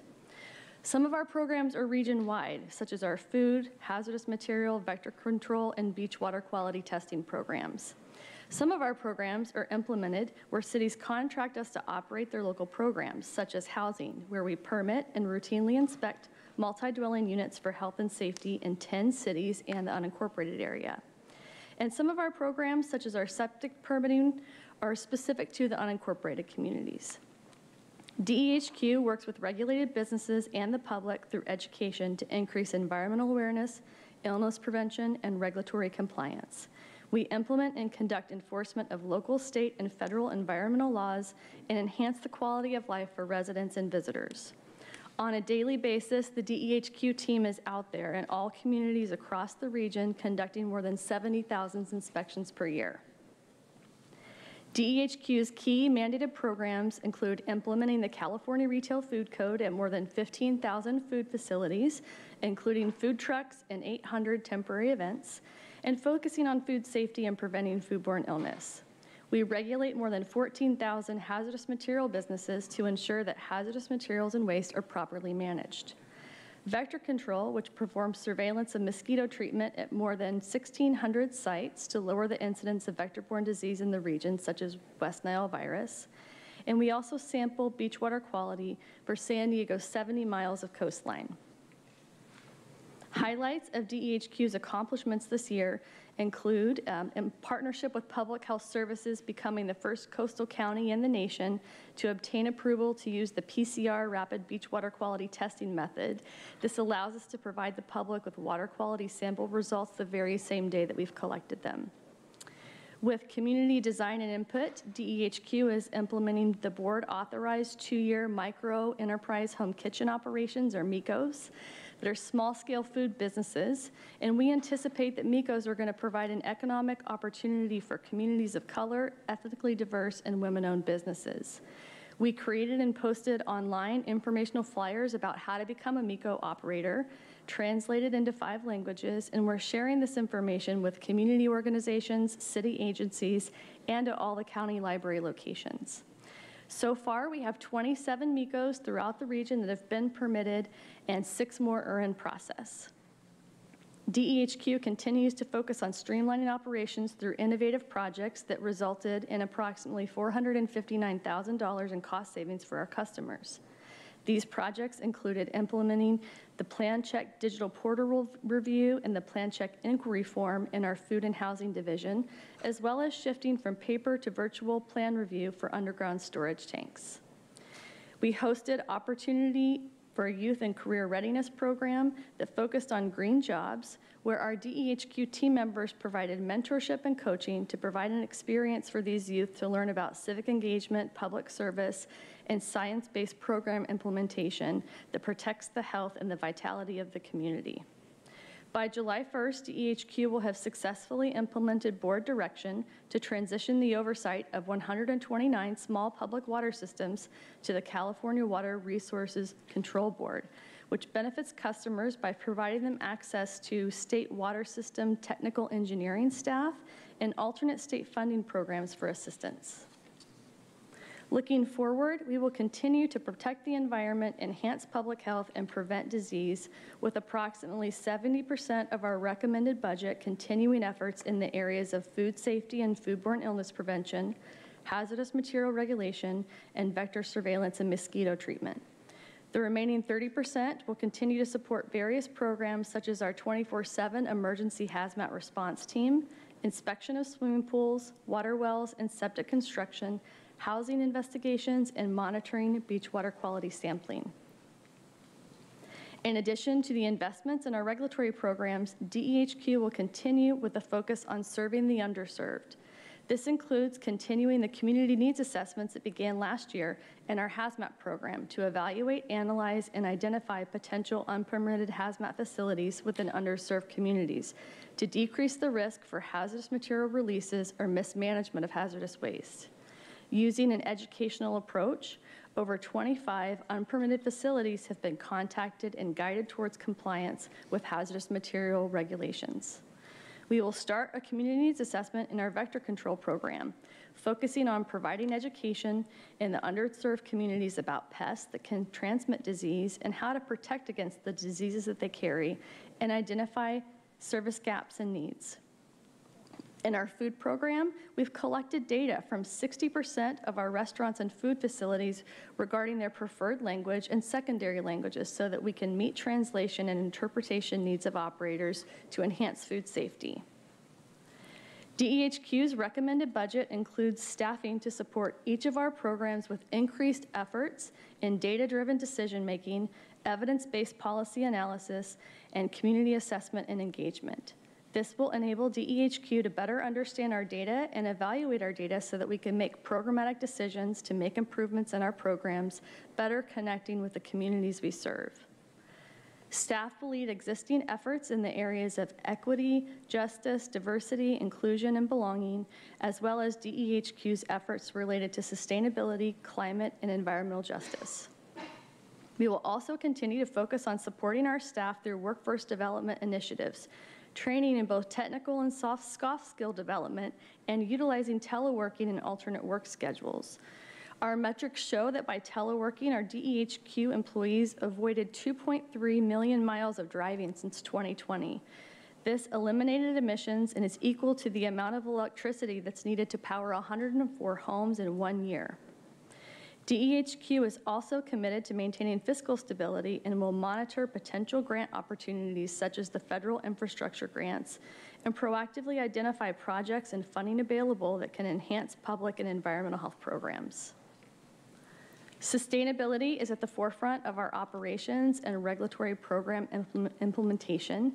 Examples of how DEHQ is working towards sustainable operations include converting our existing fleet due for replacement to electric vehicles where possible to reduce emissions from gasoline-powered vehicles, and continuing the board-directed permit fee reductions and waivers to support compliance with public health and environmental regulations and incentivize additional housing in the unincorporated communities. And we also balance employee well-being and achieving our sustainability goals. We're reviewing office space to identify where shared spaces or hubs can be utilized as a result of teleworking. DEHQ applies an equitable lens in service delivery and program design to provide opportunities for underserved communities. Some examples include investigating 100% of childhood lead poisoning cases referred by county public health services within the required timeline per state guidelines, providing timely response to complaints or requests for service to prevent and control vector-borne disease, and collaborating with county departments on the development of the county's socially equitable cannabis program by ensuring operator compliance with state hazmat permitting regulations. We are focused on empowering our workforce and operations by providing opportunities for staff growth, training, and development, ensuring excellence in customer service, and securing continuity of our operations. Collaborating with staff, regulated businesses, stakeholder industry groups, and community partners allows DEHQ to foster new ideas, implement best practices, and pursue innovation for operational excellence. Some examples include expanding our commitment to justice, equity, diversity, and inclusion and belonging by utilizing community needs assessment methods, increasing translated materials, and training staff on increasing their awareness and inclusivity when serving DEHQ's diverse customers. Through collaboration and partnership and meaningful conversations, DEHQ incorporates input and feedback for improved program and service delivery. Some examples include collaborating with charitable feeding organizations to provide outreach and to continue to register and permit charitable feeding operations to promote safe food donation in the region, and proactively performing comprehensive vector-borne disease surveillance to monitor and detect vector disease risks to public health through routine placement of traps, testing of vectors, which include mosquitoes, rodents, and ticks. Additionally, DEHQ protects the community by ensuring hazmat facilities recertify their business plans to ensure that our emergency responders have access to the most current information about the quantities and types of materials on site, and that the public is aware of the chemical hazards present in the community, and offering interpreters for community meetings or translation of information. DEHQ strives to implement public and environmental health regulatory programs in a fair and equitable manner. DEHQ's enforcement program team members make every effort to apply environmental laws and regulations consistently and justly. Some examples include supporting the Board of Supervisors' declaration of the public health crisis in the Tijuana River Valley by performing daily review of the conditions that are impacting the beach water quality in the South County and participating in the South County Environmental Justice Task Force. We are also continuing the community needs assessment in our hazmat program, providing education and offering translation where needed. For fiscal years 22 through 24, DEHQ will continue performance metrics such as ensuring the incidence of locally acquired West Nile virus mosquito-borne disease remains below 1 case per 100,000 people, and responding to 100% of foodborne illness complaints within 3 business days. And we're also adding a performance measure this year to notify beachgoers in less than 24 hours of sample results when there are water contact advisories or closures. DEHQ is proposing a $58.5 million recommended budget for fiscal year 22-23, which is an increase of $3.4 million from the current fiscal year. DEHQ's recommended budget was developed with a data-driven, equitable lens and takes into account the opportunity to use $1.7 million in department one-time resources and board-directed offsets to help reduce fiscal impacts to customers and the community. Fees represent 58% of DEHQ's total proposed budget revenue. Other revenue sources include 5% in general purpose revenue, of which $900,000 is for board-directed fee reductions and waivers, and the remaining 37% of our budget is comprised of various revenue sources that have restricted uses, such as our vector benefit assessment and service charge, which is a levy on real property that pays for mosquito surveillance or vector disease control. And we have various other state and federal revenue contracts and grants and health realignment funds. When determining our staffing levels, we evaluate new state mandates or requirements while also closely monitoring and reviewing our program's permit volume, workload, and revenue impacts. In this recommended operational plan, DEHQ is requesting to add 20 staff in order to support board-directed programs or initiatives, including increased efforts in community engagement, policy development and implementation, and data analysis to support evidence-based decision-making and resource allocation. Staff will also be able to focus on environmental justice efforts in underserved communities that may be impacted by potentially unpermitted hazmat facilities. And we'll also be able to address workload increases and shorter plan review times, which are requested by customers. The requested staff also support the implementation of the newly temporarily authorized MECO program. This concludes our presentation, and we're available to answer any questions. Thank you. Vice Chair Vargas. Thank you for all the great work, particularly around MECOs this year. I know there's been a lot done there, but I wanted to, again, ask you about the equity tool and how you all were able to use it in your process. Thank you, Vice Chair Vargas. As some of my colleagues have mentioned, it really, the tool was a great complement to the community needs assessment work that we've been doing in the department. As an example, in our hazmat program, last year we began a community needs assessment and added some staffing to focus on the data where we saw that there were potentially unpermitted facilities in disadvantaged communities. And we used the Healthy Places Index and CalEnviroscreen data sets to overlay with our regulatory program data. And using that budget equity assessment tool and included in this budget, we are asking for additional staff to evolve that program even more. We're also utilizing the budget equity tool to focus on translation and interpretation, where we can increase that to really help operators when they have language needs to help them gain even better compliance. And we're excited about the coming year and doing even more in this area in our vector control program, where we looked at our request for service data and the complaint data, and we overlaid that with the underserved community data sets. And what we saw is there's some opportunity for us to proactively go out into some communities where we're not seeing a lot of requests for service, to deliver information in multiple languages in those communities so that they know that the service is there for them. So we're looking forward to that. Thank you. Wonderful. Thank you very much. Libraries. Good morning, Chair Fletcher and members of the board. My name is Miguel Acosta, and I have the honor of working alongside the dedicated staff of the County Library. I am eager to share with you our recommended operational plan. Our vision is shaped by our 4 guiding principles of equitable access to learning, energizing civic engagement, promoting reading and inspiring creativity and cultural appreciation. Our mission statement demonstrates that public libraries are the ultimate customizable government services. Our customers may want to learn a new language, use our technology to find a new job, gain a new skill, or apply for safety net services. They can get an accredited high school diploma or become a naturalized citizen. Or they might be seeking relief from the heat while we function as a cool zone, or help in a community's recovery effort when we function as a local assistance center. The county library operates 33 branch libraries, which serve all the unincorporated communities and 11 of the region's 18 incorporated cities. But many of our customers visit and use our facilities no matter where they reside in the region. To better serve remote and underserved communities, we operate 5 automated book dispensing kiosks and soon 4 electric bookmobiles, which will replace our 2 diesel-powered bookmobiles.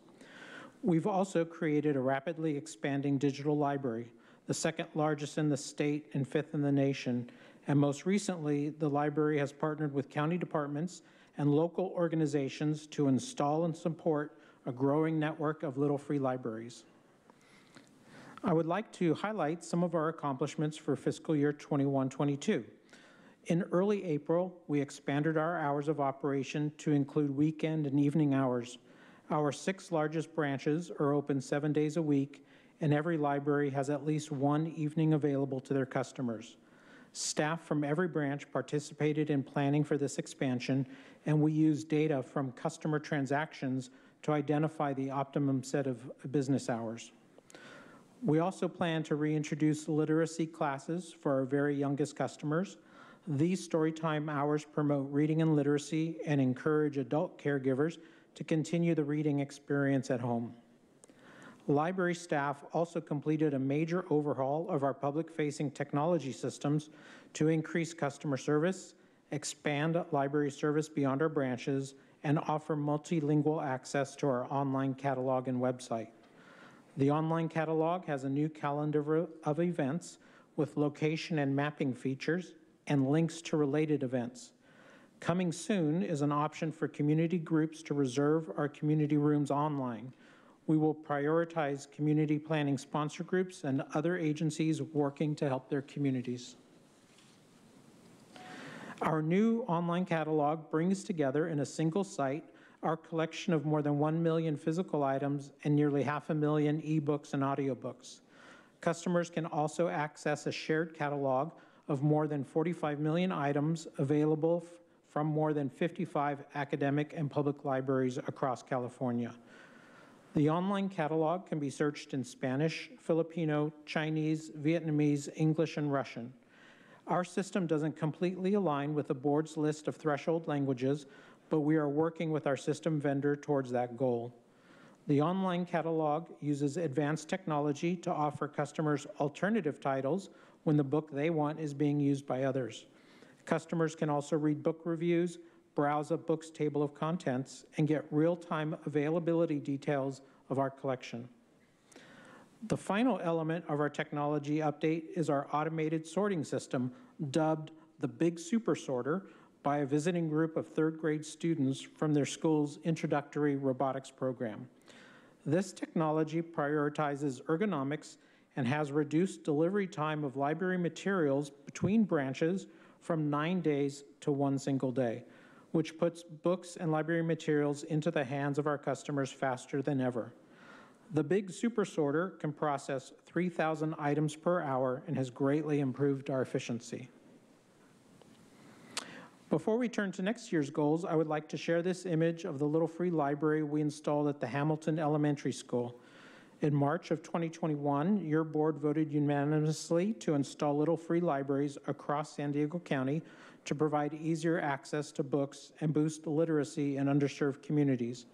We successfully installed 40 Little Free Libraries, which provide access to free books that are diverse, inclusive, multilingual, and age-appropriate. The program continues to expand with an additional 60 installations planned for next fiscal year for a total of 100 Little Free Libraries. Since our first installation, over 20,000 books have been exchanged throughout San Diego County. I would like now to share some of our plans for next fiscal year. In support of the county's sustainability goals and in pursuit of creating a zero-carbon library, we will replace and retire 2 diesel-burning bookmobiles with a fleet of 4 zero-emission mobile outreach transports. We are expanding our mobile outreach services to include not only books and information, but classes in science, technology, engineering, and math, early literacy, financial literacy, and legal research. The State Library of California will award the county library $167,000 towards this transition as part of their grant initiative called Stronger Together. Next, we will continue to expand the scope and reach of our digital library with the addition of a resource that provides access to hundreds of newspapers from 120 countries in 60 languages on a smartphone, tablet, or computer. Local newspapers include the San Diego Union Tribune and the Los Angeles Times. Newspapers from the world's capitals are included with instantaneous translation to dozens of languages. The county library wants to help our residents from around the world keep in touch with their countries of origin in their native languages, as well as facilitate access to primary news sources at a global level.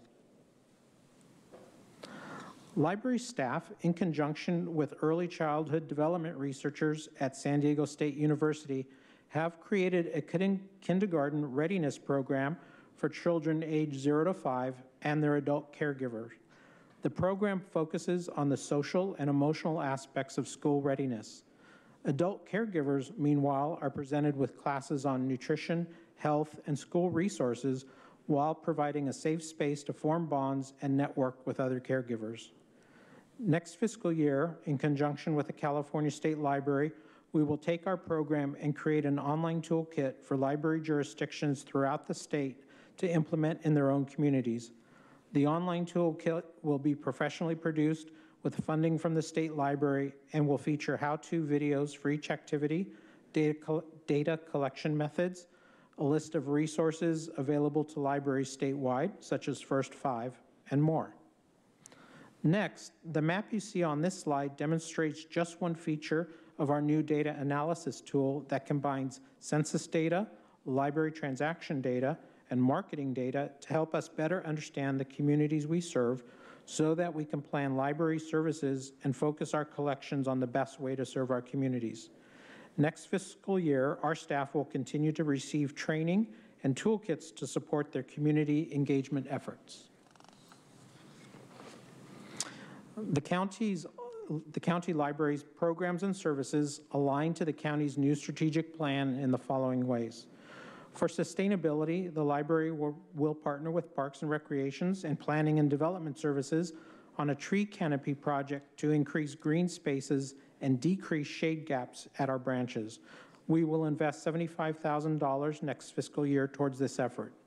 These images show our Pine Valley and Borrego Springs libraries and the important impact trees can have on our community spaces. We're also planning to create seed libraries at appropriate branches based on data in the Food Access Opportunity Tool to support food sustainability. A seed library provides gardening information, classes, and starter seed packets, perhaps to be used in a community garden. Finally, our metrics also show that by teleworking, our library employees avoided 430,000 miles of driving since 2020. This eliminated tailpipe emissions equal to the amount of electricity needed to power 24 homes for 1 year. We will continue to remove barriers to earning a high school diploma by offering an accredited high school diploma program to resident adults 18 and over. The library anticipates serving approximately 30 graduates in the next fiscal year, and we have passed the notable milestone of 110 graduates since we introduced the program in 2018. We are simplifying access to the program, and residents can sign up at the website libraryhighschool.org.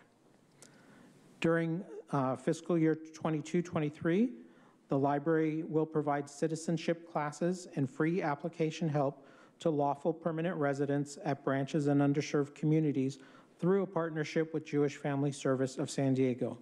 Next year, the library will allocate up to $176,000 in funding towards this initiative.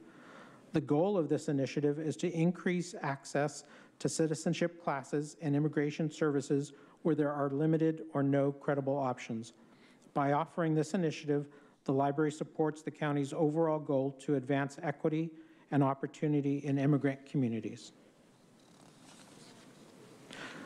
We extend access to broadband internet to our customers wherever they live, work, and study. We will soon begin the distribution and availability of 7,000 internet kits, which consists of a laptop and Wi-Fi hotspot, so our customers can have access to the internet for their educational and career needs. The images shown here highlight library customers participating in a pilot program of lending Wi-Fi hotspots at our Spring Valley and Fallbrook libraries. The pilot project was funded by the State Library of California, and we loaned nearly 400 hotspots. Libraries are open to all, and everyone is welcome. Libraries play a vital role in the life of the communities they serve. Our programs are free, well-curated, culturally enriching, and we delight in convening county agencies and nonprofit organizations to meet and serve residents at our facilities.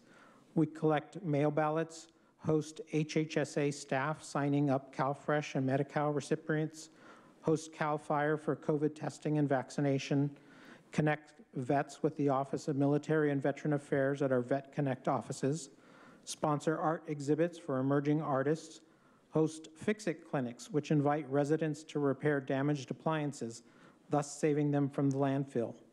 We also offer chair yoga and Tai Chi classes for seniors, provide free meals and after-school snacks to students, help customers learn new technologies, and provide a safe space for teenagers to meet and study. In early October, we expect to be opening the Lakeside Library, which features a 2,000 square foot community room, generates its own energy via solar panels, has free Wi-Fi, laptops and computers, study rooms, and so much more. Also shown is one of the 2 public art installations. The artists invited Lakeside residents to provide input to the creative process, and the resulting pieces reflect the local environment. We will also begin the contract and design work for the new Casa de Oro Library and the expansions of the Julian and Rancho San Diego libraries. Our Santee branch manager has been working with Las Colinas Detention and Reentry Facility to provide books for incarcerated individuals for pleasure reading and to read to their children during in-person and virtual visits.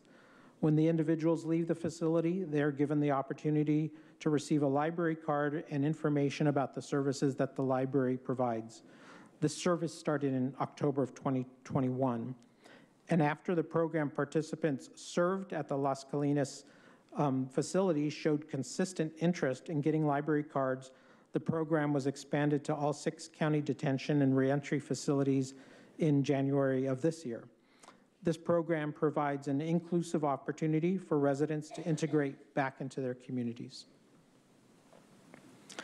Our key performance measures include several categories that monitor the usage of our branch services and programs, which will grow as a result of our new expanded hours. We expect visits to our branches to increase to nearly 2 million. Wi-Fi sessions at our branches will surpass 250,000 sessions, and our annual circulation of physical and digital library materials is likely to approach 10 million items. The county library is a special revenue department, and our operating budget, called the Library Fund, is financed by 0.7 of 1% of the property taxes collected in the communities we serve. The CAO recommended budget for next fiscal year is $57 million. As shown on the first row, this is an increase in expenditures of $2.9 million from the current fiscal year. In the current fiscal year, we received a one-time disbursement of $3.5 million from redevelopment agency funds, and we reflect that by removing that same amount in next fiscal year's budget. Our recommended budget includes the addition of 8 permanent staff. These staff will empower the library to respond to our communities and customers' needs for additional services and programs much more quickly.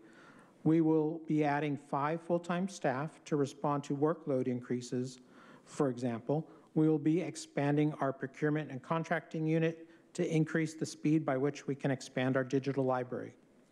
Additional staff will also help us to curate more world language books and communicate in all threshold languages.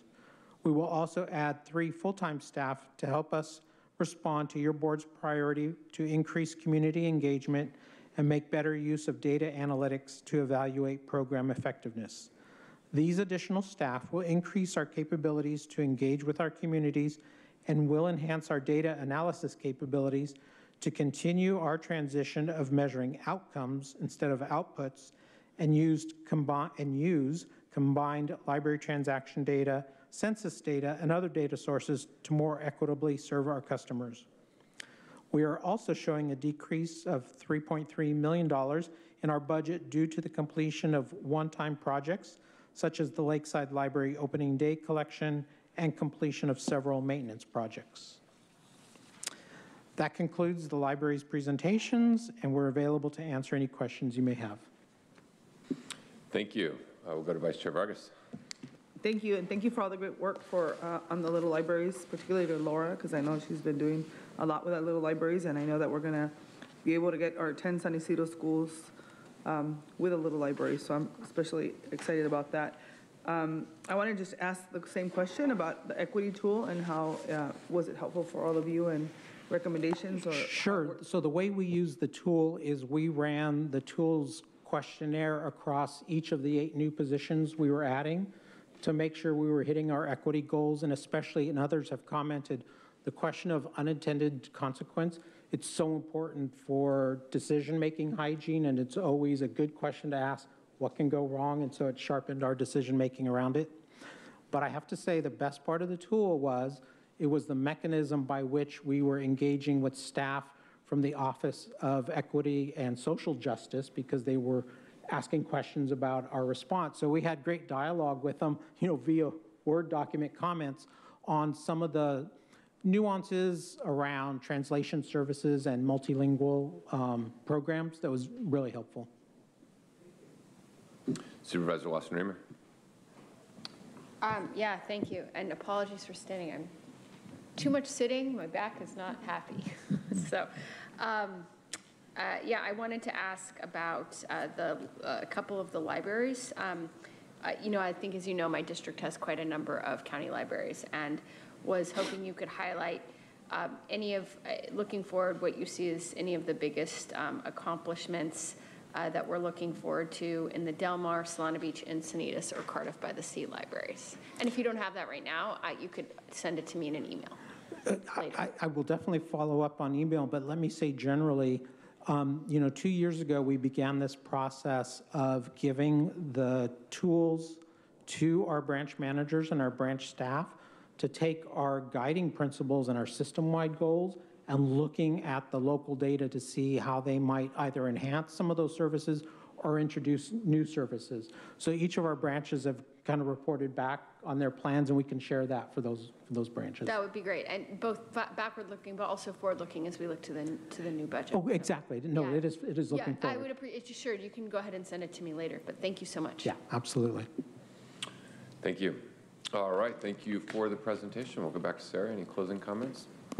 Just thank you for having us here today and providing us with the opportunity to present the proposed budget. Yeah, thank you to the entire team. Really wonderful and thorough presentation of all the various departments. We really appreciate all the work that went into drafting and creating and certainly presenting, and we look forward to the continued budget efforts we have in front of us before we get to final adoption. Let me ask the clerk if we have any public speakers on the Land Use and Environment Group budget presentation. Thank you, Chair Fletcher. We have 2 total requests to speak, one in person and one by phone. We'll begin with the in-person speaker. I'd like to invite forward Audra.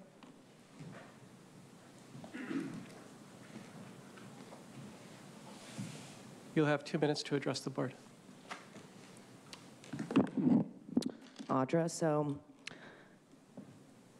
the idea is nice for you guys to want to do a lot of these things, but I don't feel like your plan is what you claim it is. I mean, in everything you're talking about, like 2030, right? Well, they have an agenda 2030 where they don't want us to own anything and we'll be happy. We'll have to live in close, condensed areas where they can control the people. And I feel like you're spending a lot of money, I mean, billions of dollars to do these things and implement this. And I mean, how are we going to get to that kind of lifestyle with like electric vehicles if there's all these gas vehicles? What are you going to do with those? The landfills are already full of stuff that you got to worry about. Where are these lithium batteries going to be placed when their life is over? Like, it doesn't make sense to me. A lot of things that you want to do, just like adding staff and spending all this money while you're seeking additional funds past the billions of dollars that you actually have to spend. So it's just concerning because, you know, the idea would be nice that you want to like help the environment, but this is all based on a farce. I mean, there is no climate injustice going on. This is man-made stuff that's happening. The drought is here because it's man-made. I mean, we don't need to get rid of all these greenhouse gases in order to, you know, have a better life. It's like all the things you want to do are actually causing more trouble for people having to live this new way. And, you know, it just doesn't, all I see is, you know, the Great Reset being played here. And that's kind of terrifying because that's a lot of money that you guys have taken from the people to spend on this. And it's pretty much impossible to do by the time you guys want to do it. You can never have zero carbon.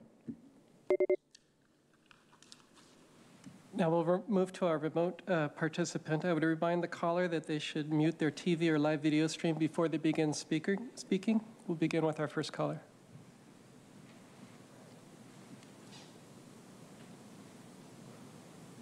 Truth. The implementation of the regional decarbonization framework is increasing costs to taxpayers by $3 million to fundamentally transform all of our lives by reducing vehicle miles traveled through control of land use, implementing anti-idling for cars, preferred parking for electric vehicles, implementing complete streets, which means slower driving speeds, extra crosswalks in the middle of the road, wider bike lanes, narrower car lanes, extended curbs, bike and car shared lanes, etc. Parking reductions, altering driver behavior, and more. All of that information is directly from the decarbonization plan as stated in the February 9th, 2022 meeting. And that's just the tip of the iceberg. There will be licensing or rules and fees on the use of curb space and public streets. And they admit that the transition to a carbon neutral economy may exacerbate wage inequality and disparity by race and gender, as green occupations can be low wage. All of that info is from the March 16th, 2022 meeting. But the most traitorous spending of the $3 million via the LUEG is the bringing together of unelected regional governments with players inside and outside government, that's financial stakeholders, and an evolving governance structure to encourage collective experimentation for decarbonization. That's from the November 17th, 2021 meeting. The University of California was paid $1.2 million, partly to help write that. I would have much preferred that money have gone to the library. And the $3 million to the decarb should be directly refunded back to the people. We want constitutional law followed, not a tyrannical evolving governance structure to conduct experiments on our lives. That concludes public comment. Chair Fletcher. Thank you. And I ask the clerk to share some information for the public on continued opportunities to comment on the budget. Thank you, Chair Fletcher. There are several opportunities for the public to comment on the recommended operational plan. Members of the public may provide written comments on the budget. To comment online on the budget, please visit the county's website at www.sandiegocounty.gov/budget. Additionally, the Board of Supervisors will begin the budget hearing process on Monday, June 13th, 2022 at 9 a.m., when the board will receive public testimony on all areas of the budget. A second budget hearing is also scheduled for Thursday, June 16th, 2022 at 5:30 p.m. Budget deliberations and adoptions are scheduled for Tuesday, June 28th, 2022 at 9 a.m. And the next regular meeting of the board will take place on Tuesday, May 24th, 2022 at 9 a.m. All right, thank you. Not seeing any additional requests. Again, a huge thank you to county staff and team for development of a great draft budget and wonderful presentations. This concludes our 2 days of informational items, and we look forward to seeing you all back at the rest of our budget activities. With that, we stand adjourned.